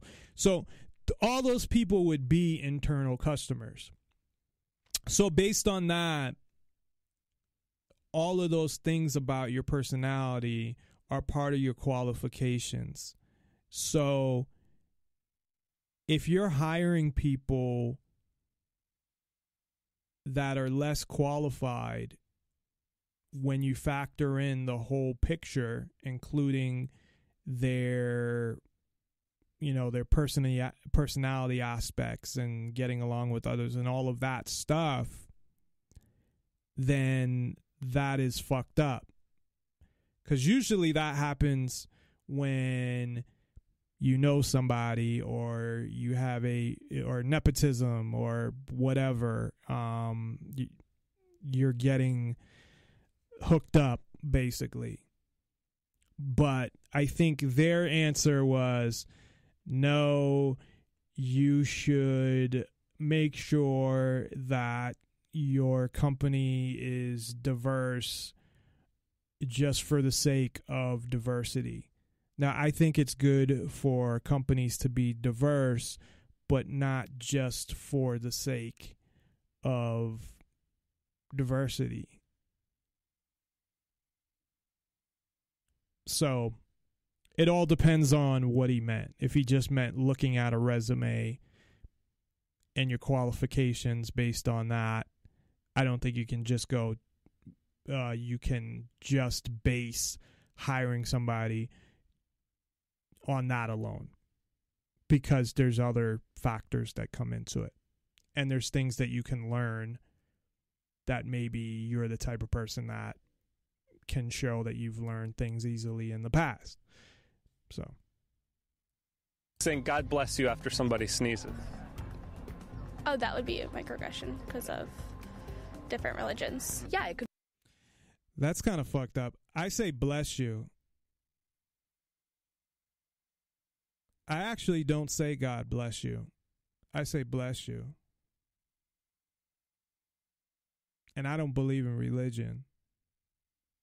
And that all came from because people thought the devil, you were in a vulnerable position and the devil would crawl up your nose. I'm serious. That's supposedly where it came from. Be a microaggression to someone who doesn't believe in God. I think that the harm there is relatively minimal. Okay. So there's still some harm, though. I would say there's not harm, but if it's being asked, clearly someone found. Maybe mini microaggression.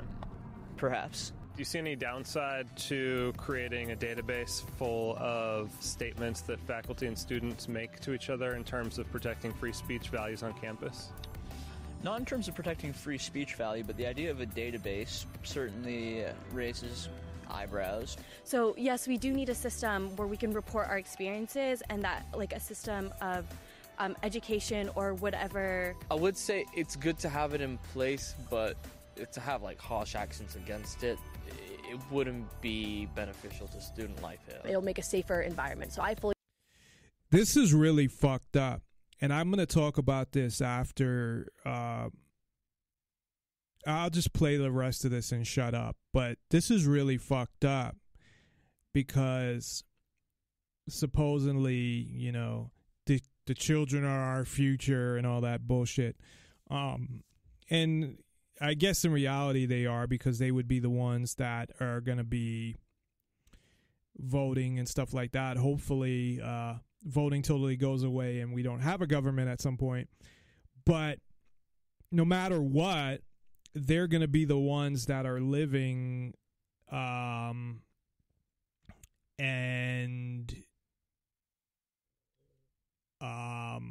in positions of power, whether it's at a company and things like that. So if you have this generation that is going to college right now, that if this is the majority's opinion, and I hope it's not, I mean, these are just, talking to certain college students. I don't know how this was edited, whatnot, but that's very scary because they're doing, it's like the government has succeeded, like I said earlier about the government getting people to defend the government when someone says something anti-government, that they don't need the government to do it because people will do it. Same kind of thing.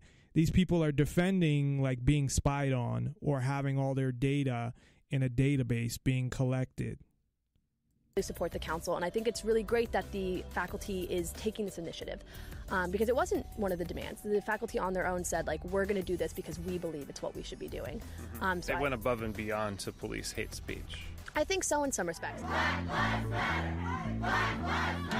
Protests are erupting on college campuses across the country as students demand that administrators address racial grievances through mandatory sensitivity training courses, hiring of more diverse faculty members, and the resignation of insufficiently responsive college presidents. Change comes from listening, learning, caring. Video captured at Yale University show a student shouting down a professor trying to engage her in conversation about the role of faculty in regulating students' Halloween costumes. It is not about creating an intellectual space. It is not. This professor's wife, also a faculty member, later resigned from Yale, saying, "The current climate at Yale is not, in my view, conducive to civil dialogue and open inquiry." Another clip out of the University of Missouri shows students and at least one professor pushing journalists out of their self-styled safe space. You're pushing me.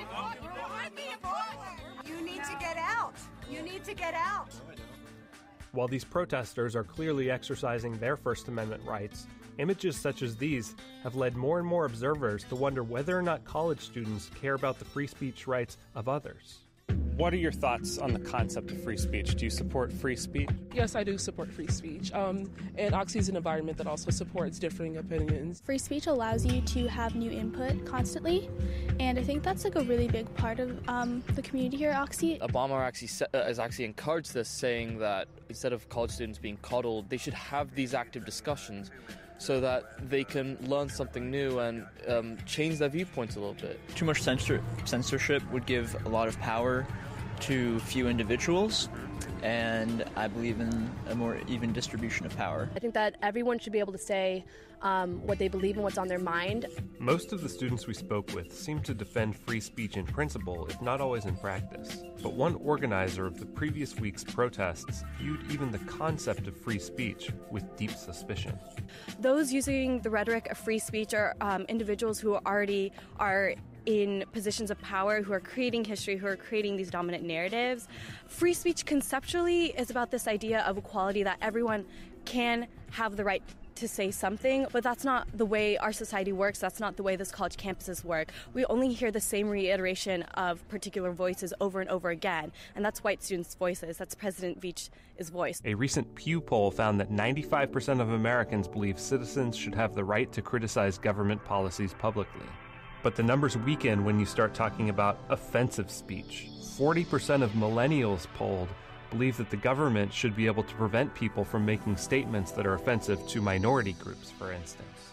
If it's a racist remark or something that tries to stir up the public, I think that should be stopped. I think if the speech involves a threat or involves violence of any type, then that should not be allowed. But other than that, I don't think there should be a regulation on that. Personally, I think that if you ever say someone, I hate you because you're so-and-so, that's that should not be allowed. In a way, it's free speech, but in a way, again, it's a hate crime. If you're saying you're a lesser person because you're Muslim, Jewish, Christian, Catholic, any of the above, that's not okay, and that's a hate crime. That's the other thing about free speech. When I say that it's about power and privilege, it only enables things like hate speech, because it makes it seem that everything that we say has equal weight, when that's not true. Don't want to single out Donald Trump, but his approach to this political campaign, saying we should monitor mosques, we should build this wall and keep out all the Mexicans because they bring their gangs, they bring all their crime. That kind of speech is really hurtful to those people for no reason, just because he wants to get his views across. And So really Donald Trump shouldn't be allowed to say those things? Personally, I wouldn't say so, just because, like a lot of other people, I don't really think that he has the capabilities of being a president. What kind of repercussions would you like to see for hate speech violations? No, I haven't really thought about that, to be honest. I think that in no way should we send someone to prison for that, but I think that there should be protection of people who are being attacked. what we say in terms of hate speech has incredible weight, right? Because it's intimately linked to violence against people of color. It's intimately linked to the prison industrial complex. Do you think free speech is valued on this campus? Yeah, I think it is. You feel that free speech is alive and well on the campus of Occidental? Yes. The only thing that I do know now is that we're in a position where you can't ignore what's going on this campus. And that's kind of the bottom line. So students have been turning a blind eye for a while now. Whether or not they're using a justification of free speech, that's on them. Nonpartisan Liberty for All. Call in at 702-470-7664 or Skype in. Username Nonpartisan Liberty for All. And that was fucking nuts. And I've heard shit like that all the time, where videos and stuff like that, where college students are saying really ignorant fucking shit. Now, does that mean that represents the majority of millennials or college students? I don't think so, but it may be a significant portion of them. It seems like, and it's hard for me to tell because obviously I'm not on a college campus. I don't believe anything I hear in government media. And I'm not even sure. So I was talking earlier about YouTube and how you have all these what I call celebrity YouTubers, similar to like celebritarians. And that's the type of stuff that they talk about. And you have some people that are on one side, like the side that most of those people were on, they'll call them social justice warriors. And then you have a bunch of people that are on the other side. But it seems like you only have those two sides. And that was one of my issues, that I don't see anybody really talking about true freedom and any of the stuff that I'm talking about or covering or whatever. Now, I'll cover some of the stuff that they do like this because this is insane. And something like speech, the whole thing is, though, they don't cover the root problem behind it or the motivation behind it. And they probably, because they don't believe in what I do, as far as, which I think is obvious if you look at all these things that are going on, like militarization of police, all the spying, whatever. There's so many different things. And you also have with the whole freedom of speech and hate crime and hate speech and all of that. So they're essentially saying that speech, hate speech, some of them, that it is a crime. Now, first of all, it's very subjective. What is hate speech? You can interpret, anybody can interpret it any way they want. They could say this is, and he had asked specific questions like, is this microaggression? And it was ridiculous. Essentially, and there was a girl who said something about by using like racial remarks or something, that I don't know what the fuck she was saying. It made no sense. She mentioned the prison industrial complex and whatever. And obviously she doesn't know what that is, because she's comparing that to somebody talking about hate speech. Now, essentially, I believe that people can say whatever the fuck they want to say, and they have that right. Now, it goes back to self-ownership. And the non-aggression principle, which I don't really use that word, I just use more, as long as you don't bother anybody, you have the right to do whatever you want. So, but do you have the right to say whatever you want to somebody? Technically, yes. And is that aggression? It's hard to say whether it's aggression or not, depending on what you're saying. If you're going over and threatening somebody and say, I'm going to fuck you up if you do this, that's more of a threat. Although I think you have the right to say whatever you want.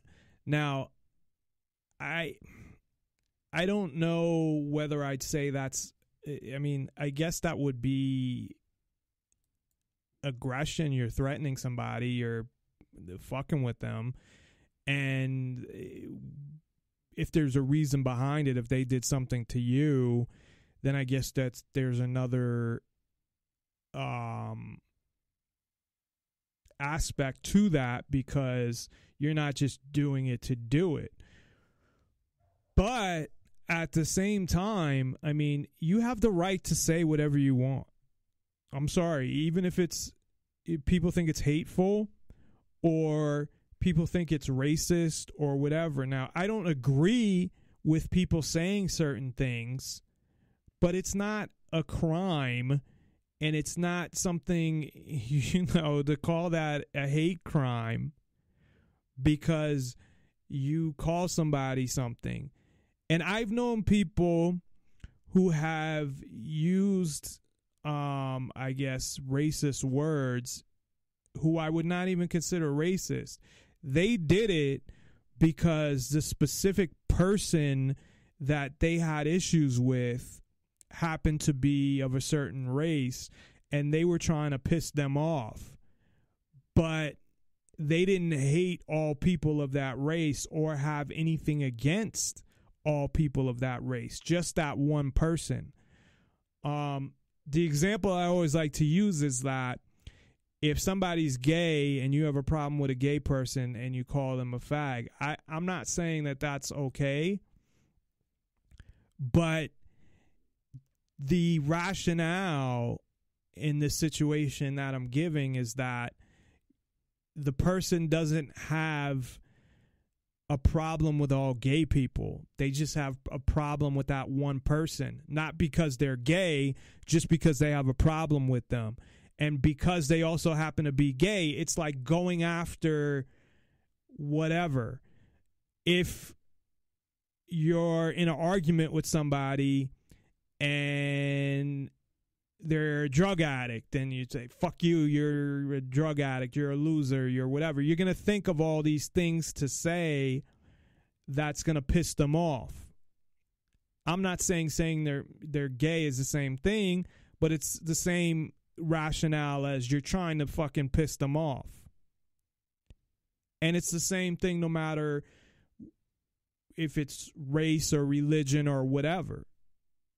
That doesn't make you hate that group or mean that you're discriminatory against a certain group or racist. But that's what you'll be called. So this whole thing, and I've been on college campuses when I was in college. Now, I was kind of withdrawn because I went to community college for 2 years. We didn't live at school. I didn't live at school. They didn't have dorms there. Although I had a lot of friends there and I talked to them, but it wasn't like a typical college atmosphere. It was more like high school, because nobody lived there. And when I transferred to a 4-year school, and I worked full time while I was going to school. So I really didn't hang out there, and I didn't live there neither. And I didn't hang out there or make a lot of friends. I was friends with a few people during school. And, I didn't hang out with them outside of school. Maybe actually one person I did. but I was more, when I say withdrawn, I don't mean like what you would think. I just mean I was more like really didn't have time to get into the social aspect of what's going on campus. Plus, campus was so fucking separated. It was in downtown Boston, Emerson College. So you had buildings. It wasn't like one big campus all together. You had buildings like all over Boston. I mean, you had like one building a mile away from another building, literally. So it was a different type of atmosphere. But at the same time, you know, I didn't live there neither. I didn't get really involved in the school. And it was a small private school that was, it was a communication school. It was actually a pretty good, you know, I mean, it's not USC or something, or UCLA, but it was a relatively good communication school for what it was. It was pretty good. So I can't really speak to, has this changed a lot and now we're hearing more about it because of the internet. And back then, well, they had the internet back then, but there wasn't YouTube.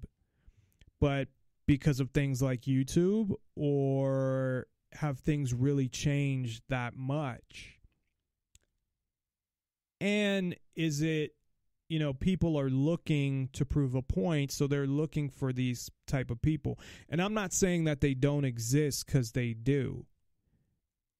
There's movements that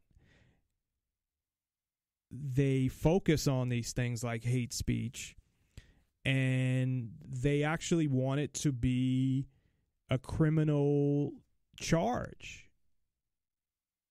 certain speech. So who determines what's hate speech and what's not? How would you even do that, first of all? And they've done it, I guess, in England. And the rationale behind it for politicians, because it's something that they want. And, of course, that's why government media promotes it, and they promote political correctness and all of this shit. Because it's about control. It's about not being able to say what the fuck you want to say. It has nothing to do with hate. It has nothing to do with fucking what you're saying. It has to do with being able to control people's speech. And a lot of people don't know or forget that throughout the history of the country, there's never really been free speech. There's been a certain amount of free speech, but people don't remember Two Live Crew being arrested for performing, someone being arrested in Miami for selling their album, NWA being arrested for performing Fuck the Police, Ice-T and Cop Killer, pressure being put on them, and probably threats by the government for Time Warner to stop selling the album. And it wasn't even actually rap. It was he did a heavy metal album. He kind of, I guess, rapped on it, sort of. But he was rapping over heavy metal, so it was more of a heavy metal album. But all of these things have gone on. So it's not like all of a sudden, plus you had Tipper Gore going after mainly rap music to put parental advisory stickers on albums, Al Gore's wife. So this hate speech is really just what I get from these kids is it's like they're too fucking sensitive.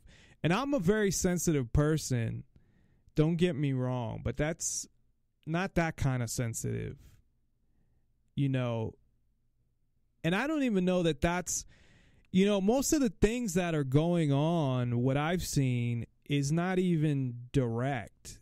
And I mean that in the sense of, and maybe college kids are a lot more immature, so they're acting like fucking high school kids. But I didn't see that in college. I saw, you know, I loved college. Again, I didn't live there, so I wasn't in the, you know, always around the school. And like I said, my last year and a half, I worked full time. So I just go to class and that was about it. But I liked college and I hated high school. So people were more mature in college, at least when I went. Now, I don't know if kids are being brought up where there's a lack of maturity and they talk about kids not, you know, millennials not being tough enough or not being able to take care of themselves or not, you know, being too sensitive.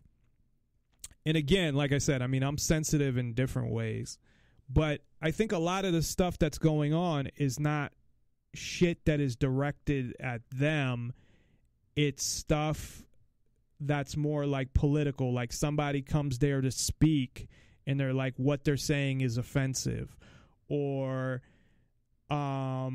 people do a protest and their protest is offensive, as opposed to somebody walking right up to someone and saying something offensive. You know, if you're offended, then you're fucking offended. I mean, you can't ban everything. And, you know, people have the right to be offended, but people have the right to say what the fuck they want to say. If you don't like a speaker that's on campus, don't go there. People have a right to protest. It's just like, why are you wasting all your time with this bullshit? Fucking, if you're going to go to college, for one, if you're going to spend all that money, fucking learn some shit, even though, you know, most colleges are more biased and teach a progressive kind of agenda. And at the same time, you know, there are so much more important things. And we're sitting here, or at least they are, and this is what's going on YouTube, these battles back and forth about a lot of meaningless fucking shit. Now, when you talk about trying to getting the government involved in something, to me, that is not meaningless. When you try to get the government involved in taking rights away, that is not meaningless. So with hate speech, I've seen this for a while.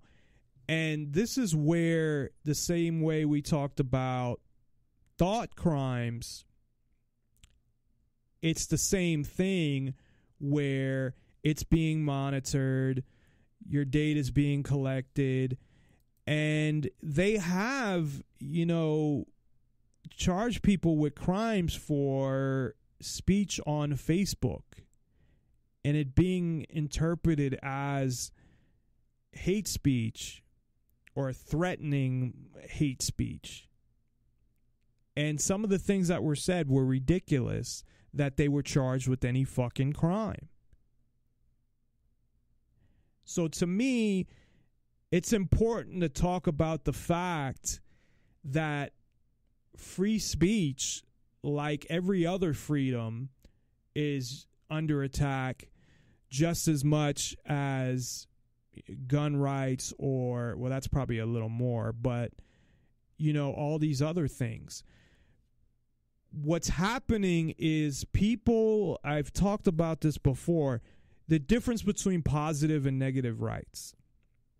And the difference, for people who haven't heard me say this before, is that positive rights are what they're trying to teach people now. that you have positive rights, meaning you're entitled to certain things, whether it's health care, which means you're entitled to somebody's labor, or you're entitled to a job that pays a certain amount of money, or you're entitled to all these things that the government has to enforce by threat of violence. Now, negative rights are rights that you're born with that really, for the most part, don't involve anybody else, because you're not entitled to anybody else's labor or anybody else's anything. They involve your rights to do what you want and live your life, as long as you don't directly interfere with somebody else living their life. And directly within that statement means a lot. So I had brought up before that they believe, they being the people that believe in these positive rights, that they have the freedom to not be killed, which means that people don't have a right to own a gun. Because if you own a gun, there's a possibility that you could kill them somehow. I mean, the whole concept is ridiculous. So their right, and I just heard somebody say this like the other day, they believe that their right to live, which you don't have a fucking right to live. You in a sense don't. And that sounds kind of fucked up and contradictive of negative rights. I mean, you have a right to live your life, but you don't have a right, I guess, to, I'm trying to think of how to explain this. You don't have a right to live in the sense of other people's freedoms being violated to make sure that you stay alive. Now, you have a right to be alive and live your life, but they try to manipulate and twist things to say, well, your right to being alive is affected by other people's right to own guns, or then it should be to drive cars and all of these other things. And people will say they have a right to health care, which means they're saying that their right to receive something from somebody else, one, is a right, and it's not, but they have a right to somebody else's labor for free or regardless. They do not have a right to somebody else's labor unless that person who owns themselves says, you know, yeah, I'll give you care, or I'll give you care for free, or I won't give you care. But you don't have a right to somebody else's body or their labor in any sense unless they agree to that. But these fuckers are starting to twist the meaning of freedom into positive freedoms. You have the right to a, what do they say? That they have a right to a living wage. Based off of what? What rationale gives you that right? Now, I don't want to get into a whole big thing about this because we have limited time, and I want to make sure we discuss the rest of what I wanted to talk about. But I can't say that enough about positive and negative rights. Because positive rights are not rights. They are nothing. They are people that they are entitlements, not rights. The right to be free to do what you want, the right to put what you want in your own body, the right to travel, all of these things and more are rights that you are born with as a human being.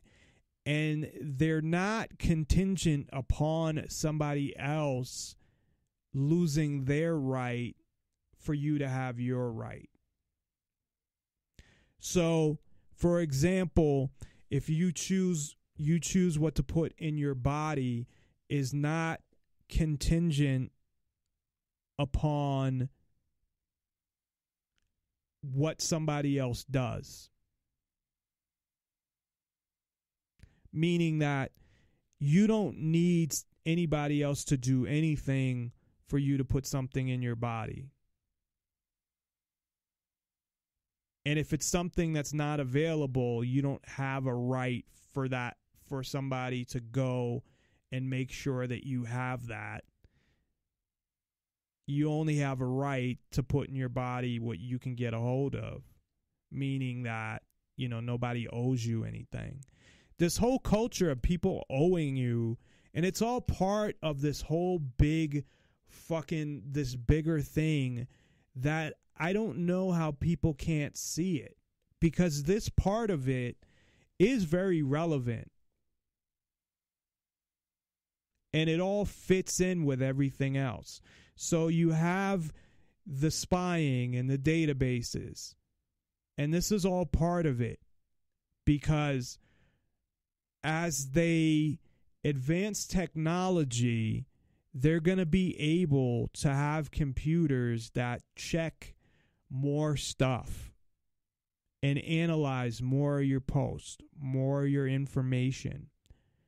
They're going to move towards hate speech or saying that your speech incites violence or that it incites whatever. And they have that law, inciting a riot because of what you say. They're already doing it now subliminally with hate speech. Or hate crimes. Because hate speech are going to become hate crimes, so it's very relevant. But I'm not a fan of him. I can't fucking stand him. He's an arrogant prick. But they've done it with Donald Trump. They, being the government media, has said on multiple occasions that because of what Trump has said, and to be honest, I watched all of not watched them, but listened to them because, again, something to listen to, and I wanted to hear what they were saying. Listen to all the Republican and Democrat debates. Listen to the Hillary-Trump debates. Heard a lot of shit that he said. There's not a lot. Now, I wouldn't say nothing he said was derogatory. I'm with, I think, the guy who said there's no such thing as hate speech, first of all. I don't think that you can, unless you can define something clearly, you can't say that, just like assault weapons, but I guess they can define them clearly, but everybody defines them differently. In a bill, they can define them clearly, but that's about it. But hate speech doesn't really exist because it's a matter of opinion what is hateful and what is not, and what is a joke and what is not. You can have a consensus to say that, well, the majority of people we asked, is this hateful? So with Trump, the only, first of all, stuff that I thought that was discriminatory, or I don't know that I call it racist, but, you know, again, because that word is thrown around, but he said shit about immigrants, specifically Mexicans, and he said some derogatory shit. He did. And that's fucked up. Now, is that a crime? No. He said some stuff that was disrespectful to women. I believe most of that was not publicly, but privately, and it got on tape.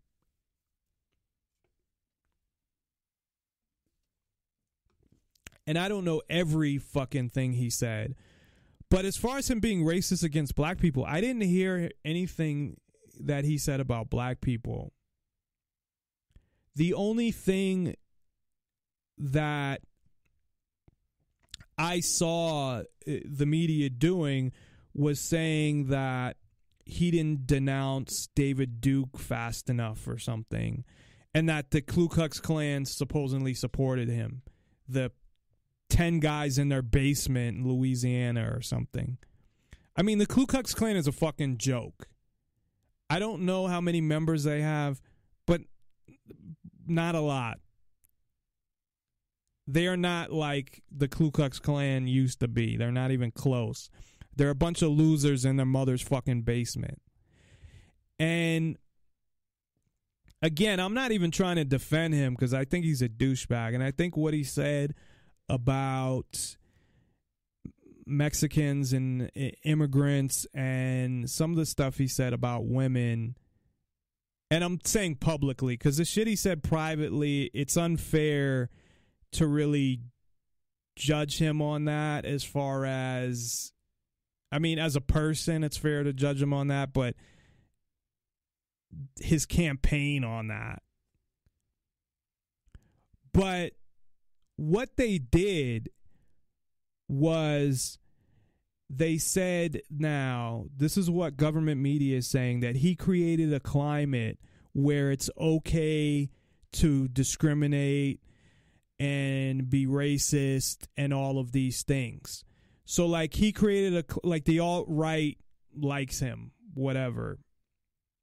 But he is not, you know, alt-right, as far as I know. He's not a white nationalist, and he's not a white supremacist, as far as I know. I mean, maybe he secretly is. But I fucking doubt it, because before... See, the thing that people forget is that we have a whole history of fucking Trump before he ran for president. He was a celebrity businessman. But, and yes, he was... I would say was always a misogynist. He fucking married women based on their looks. And they married him based on his money, most likely. I mean, look at him. Who's fucking marrying him? And he was an arrogant fucking, you know, thinks everybody loves him and he's better than everybody else and all this shit. And as far as him being racist, there was the thing where he had buildings that supposedly in the 70s, something where black people weren't allowed to live or got kicked out or something like that. I don't know if that was from his father and there were buildings that he gave him or not. But I don't think that Donald Trump is racist against black people. I'm sorry. And I'd be the first person to say it because I can't stand the motherfucker. But I just don't. I mean, he was always trying to be friends with black celebrities. He was even on Method Man's album in 1994. Now, that doesn't mean that he's not racist just because he has black friends, I know. But there's really no evidence to show that he's racist against black people. Now, the shit he said about immigrants and Mexicans specifically, yes. And some of the stuff with women, yes. And he was always, I think a misogynist anyway, and that's what I'm saying. I mean, he has a track record of his whole life that he's been in the public eye. And he supported, the Clintons before. And he supported all these liberal policies before. So, now all of a sudden he's a fucking, how he is now. I mean, it's basically with Trump, you're going to get the same thing you would have got with Hillary. It was rigged. But it's even smarter to do it that way because now people aren't going to see it's coming. They think, oh, Trump's great, and they're all supportive, and all the people that were anti-Obama are now pro-Trump and, all of this shit. And so they do that every fucking time. It's like when Bush left office, people, KRS-One had said this, like, people are on the verge of revolution. And then they put in Obama, and everyone was like, oh, that's great. Now we have Obama. He's going to fight for us. He's about change, and he's black, and whatever. And you got the same shit. And it's the same thing with Trump. But my main point was what they're doing that relates to what I'm talking about is that they're putting blame and saying that, oh, because Donald Trump did all this stuff and got away with it, saying that he went around saying racist and impolitically or unpolitically correct things in all of this, that he caused other people to do the same thing, and that's why they're doing it. It's pretty fucked up. It's like subliminally, he did this, so now all these people are following. Blaming. And I'm not saying that he didn't do the things they say. A lot of them he did. Some of them he didn't. But to put the blame on him for people taking their own actions is ridiculous. But I think they're saying more about, like, people being racist and stuff like that. That they're saying, well, Trump came out and he was racist, and now all these other people are doing the same thing because they saw it was okay or something. I don't know.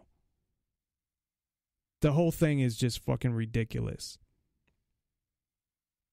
So it's the same thing in that, whether you want to call it hate speech or a hate crime or a thought crime or whatever. Because that's what the government wants it to be. They want speech to be limited as much as possible because they want to control as much as they can. So if there's a way to get hate speech laws passed like they have in other countries, that's what they're going to do. And then when the technology gets better, or they might even have the technology now, you'll be fucking charged with crimes and people have already, but more and more people will be charged with crimes for what they post on Facebook. So the other thing related to hate crimes are actual crimes that take place that then they add hate crime to it. So if it's a beating or a murder or whatever it might be. Usually it will involve violence because it's a personal crime against that person because of their race, is what they're saying. But how, first of all, I don't believe that there should be hate crimes, period. And the rationale behind that is that it's the same thing as a thought crime. It's saying that you're assuming that you know what this person was thinking and what their motives and thoughts were. Now, in the 1960s, it made sense, and one of the reasons behind it, at least that they gave, was that you had things going on like in Mississippi burning where the states would let people off. Now, I don't know how, see, this is the other thing, though. I don't know how often that happened. They want you to think it happened all the time so you would support hate crime laws. But I don't know how often that happened. But it made sense that if people got off from the state, that the federal government could go after them on a civil rights violation, like they did, because Mississippi burning was based on a true story, like they did in Mississippi burning where they murdered the 3 civil rights workers. The state, of course, isn't going to go after them for murder, but the federal government could go after them for civil rights violations because of the hate crime. Actually, I don't even know if that's because of the hate crime law. That might be because of, I mean, it's related, but because of the Civil Rights Amendment. I'm not sure. But as far as hate crimes in general, and there are a lot of hate crimes that are committed by black people against white people as well. If you, I actually read the book White Girl Bleed a lot, and it's documented, a lot of them. And it seems to point towards being racially motivated, but there are very few that are charged as hate crimes. However, I don't think there should be anything that is charged as a hate crime because, one, I mean, the system is so fucked up anyway, and the judge has latitude where they can sentence the person to a harsher punishment anyway, first of all. And, you know, if you murder somebody, you know, murder is a pretty serious crime. You could put the person in jail for life if that's what the judge sentenced them to. So why do you need an extra thing, a federal offense on top of it as well? You don't. And then you're making assumptions about what the person was thinking. Now, yes, if they were beating somebody and you have them on videotape, or you have witnesses saying that they called them, you know, depending on what race the people were, you know, were calling them derogatory racial names and during that beating. But not every crime is as blatant as that. Every time a white person kills a black person that you hear about in government media, and this is for a reason because they're trying to exploit an agenda, right away it was a hate crime, or it has to be investigated as a hate crime, at least with the police. Now, being that I'm totally anti-police and they get away with everything, no matter who they murder,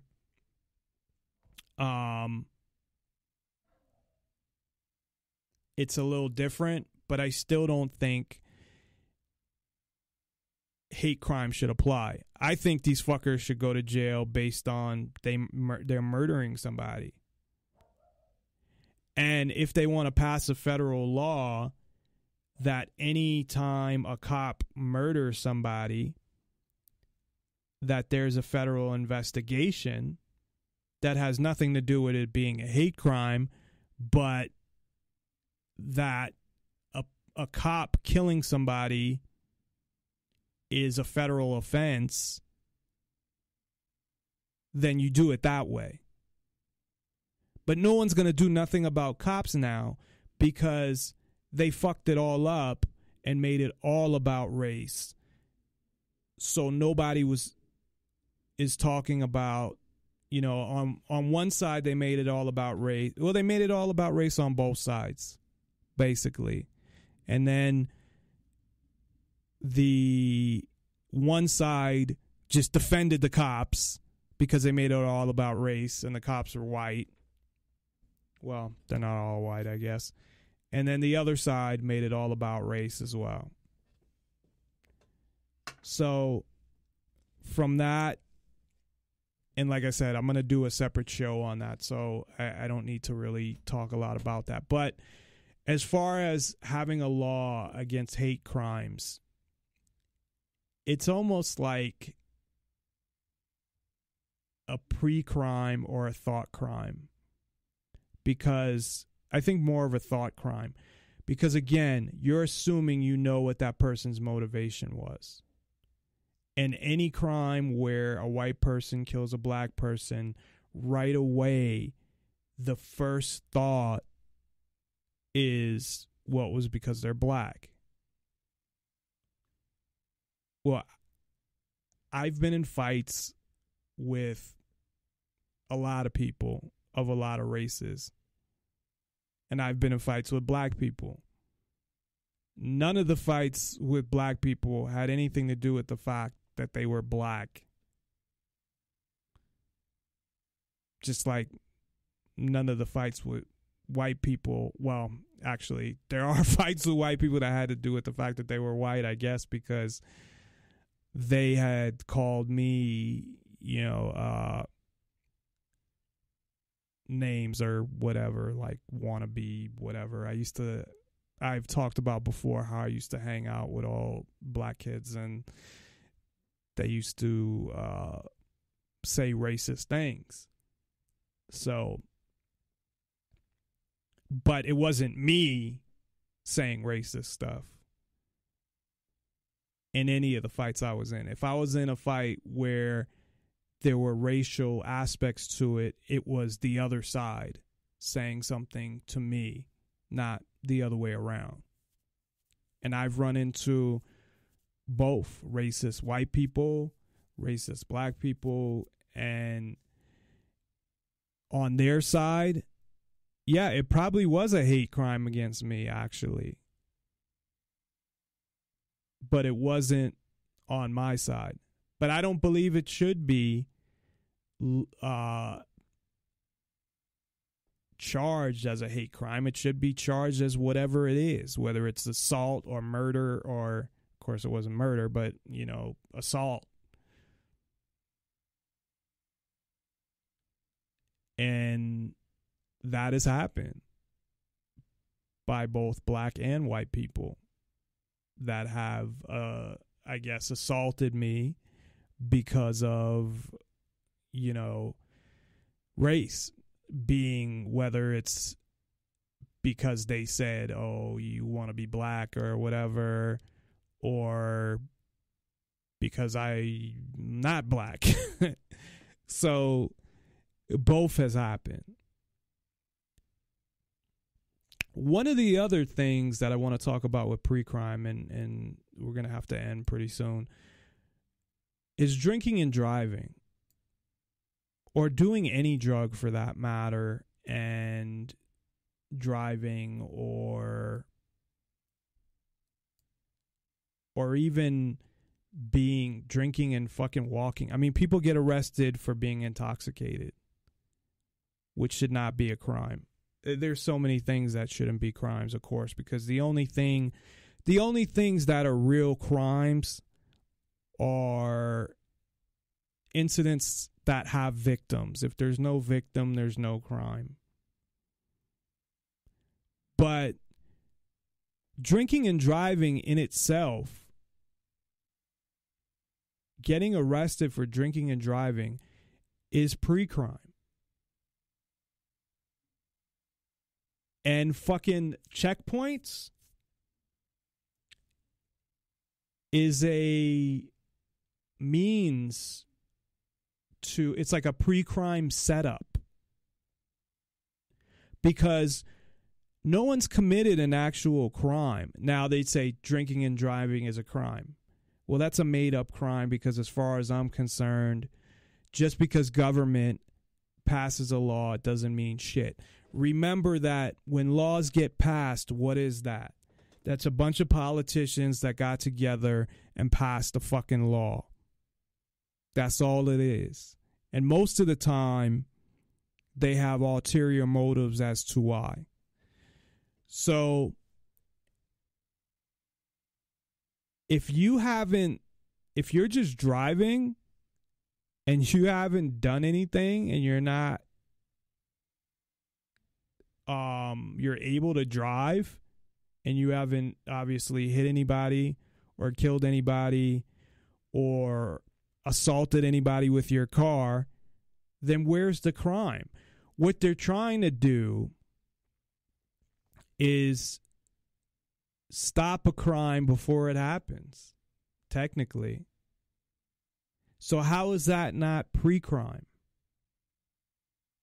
It's totally what it is. And they're getting more into that. What about with so-called terrorism? And they're looking at posts and things like that. And they're, in some cases, well, we don't even know, but, you know,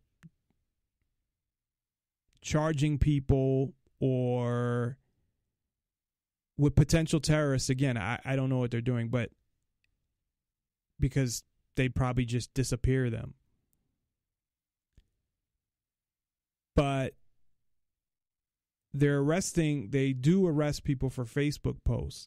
And I've talked about it on the show, specific incidences of people being arrested for Facebook posts.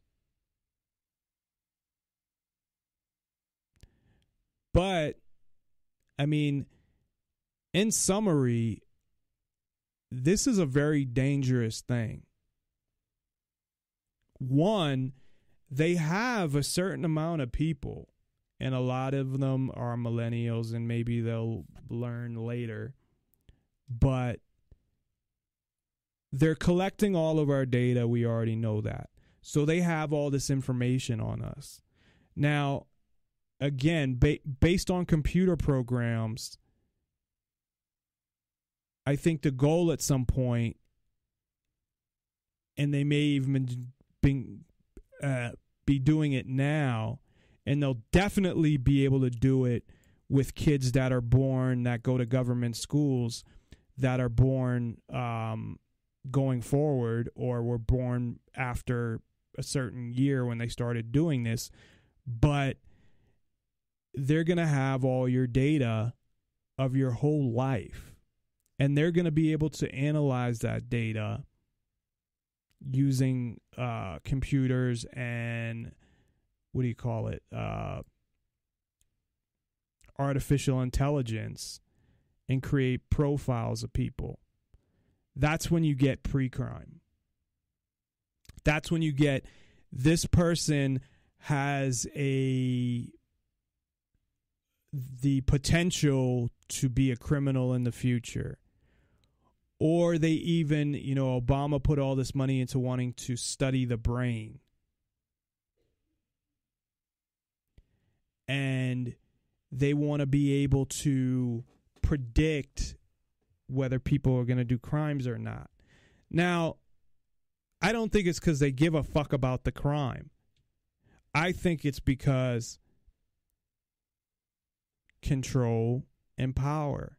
That if they can convince people, which they will be able to, that these things are accurate, like in Captain America, and those of you that have seen the part 2, Winter Soldier, where they created basically artificial intelligence that identified 20 million people that needed to be killed because they were going to somehow cause some type of problem. Now, that problem could have been that they were going to stand up against the government, or they were anti-government, or any of that stuff, that they believed in freedom. But that was the whole point, that they wanted to get rid of those people. And you're going to have them using thought crimes, computer analysis of all this data. That's why I keep telling people they're putting the infrastructure in place. That's what they've been doing. Now, I don't know how far advanced they are with their artificial intelligence, their algorithms, and their ability to identify people and profile them and to determine what they're going to do. I mean, that's what Google's doing as well, and Google shares their information with the government. They got grants from the government to build robots, DARPA, military robots, of course, because that's the other thing, is war. And it's not necessarily for war against other countries. It's war possibly against the people here.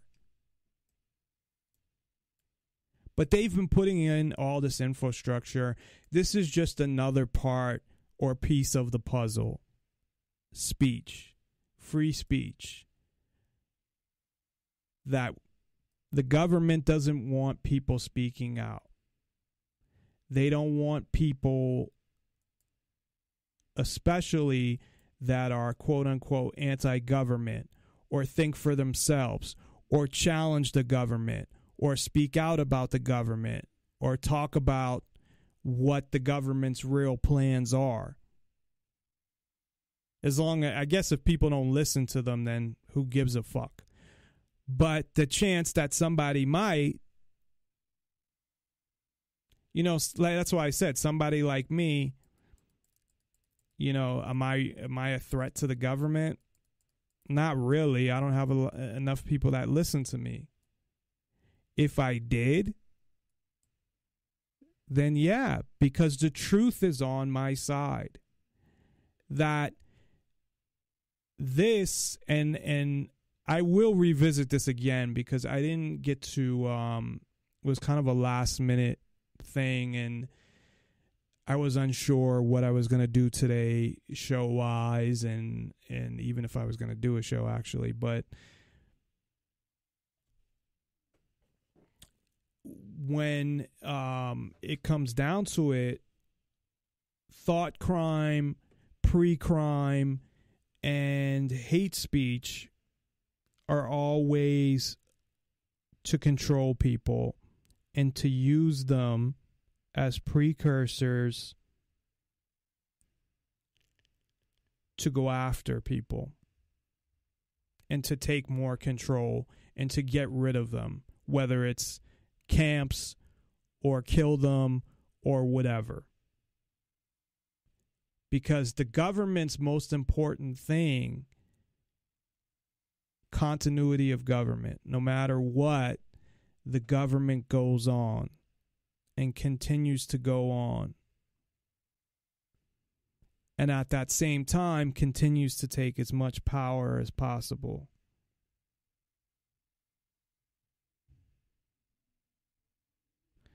So that's about all the time we have for tonight.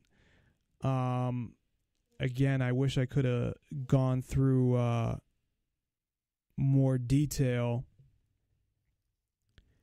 in this and gone more into it, but this will definitely come up again.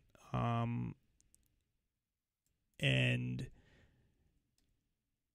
I'll definitely do some more research on it, and maybe I'll do a YouTube video, a short one, but where I just focus on the important parts.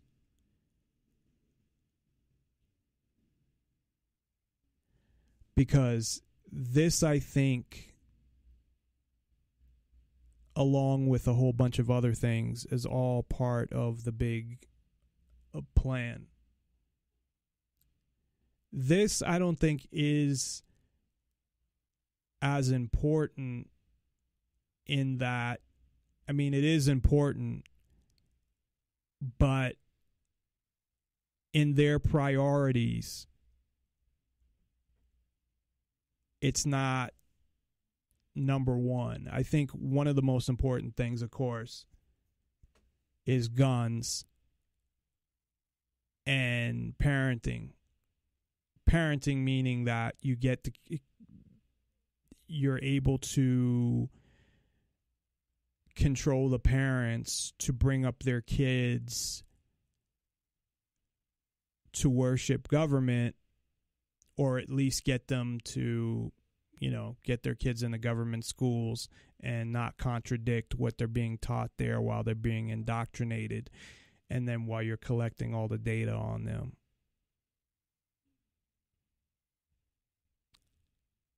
And then at some point, I'll do a show that puts it all together, or even maybe a short YouTube video. So this is a lot more important than I think I made this out to be, and I apologize for that. But again, this is not about fucking kids in college that are just fucking too sensitive and ignorant. They're dangerous, because the more people that buy into this bullshit, even one girl wanted their speech put into a database. And that's crazy. They don't understand, a lot of people. I would say the majority of people. Now, there's a lot of people that do. But the ramifications of all this data collection, because this is one of them. And whether there was data collection or not, I mean, this would still be going on, and it's still something that is important. But the data collection makes it even more important, because that's how you get all the information about thought crimes and pre-crimes and hate speech, which will become hate crimes.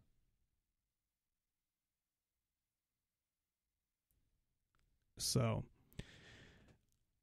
but that's all we have for tonight. I kind of even went longer than I had planned to go, which was why I had moved the show, for those who don't know, to 6 o'clock. So every Tuesday, Wednesday, Thursday, we start at 6 o'clock now.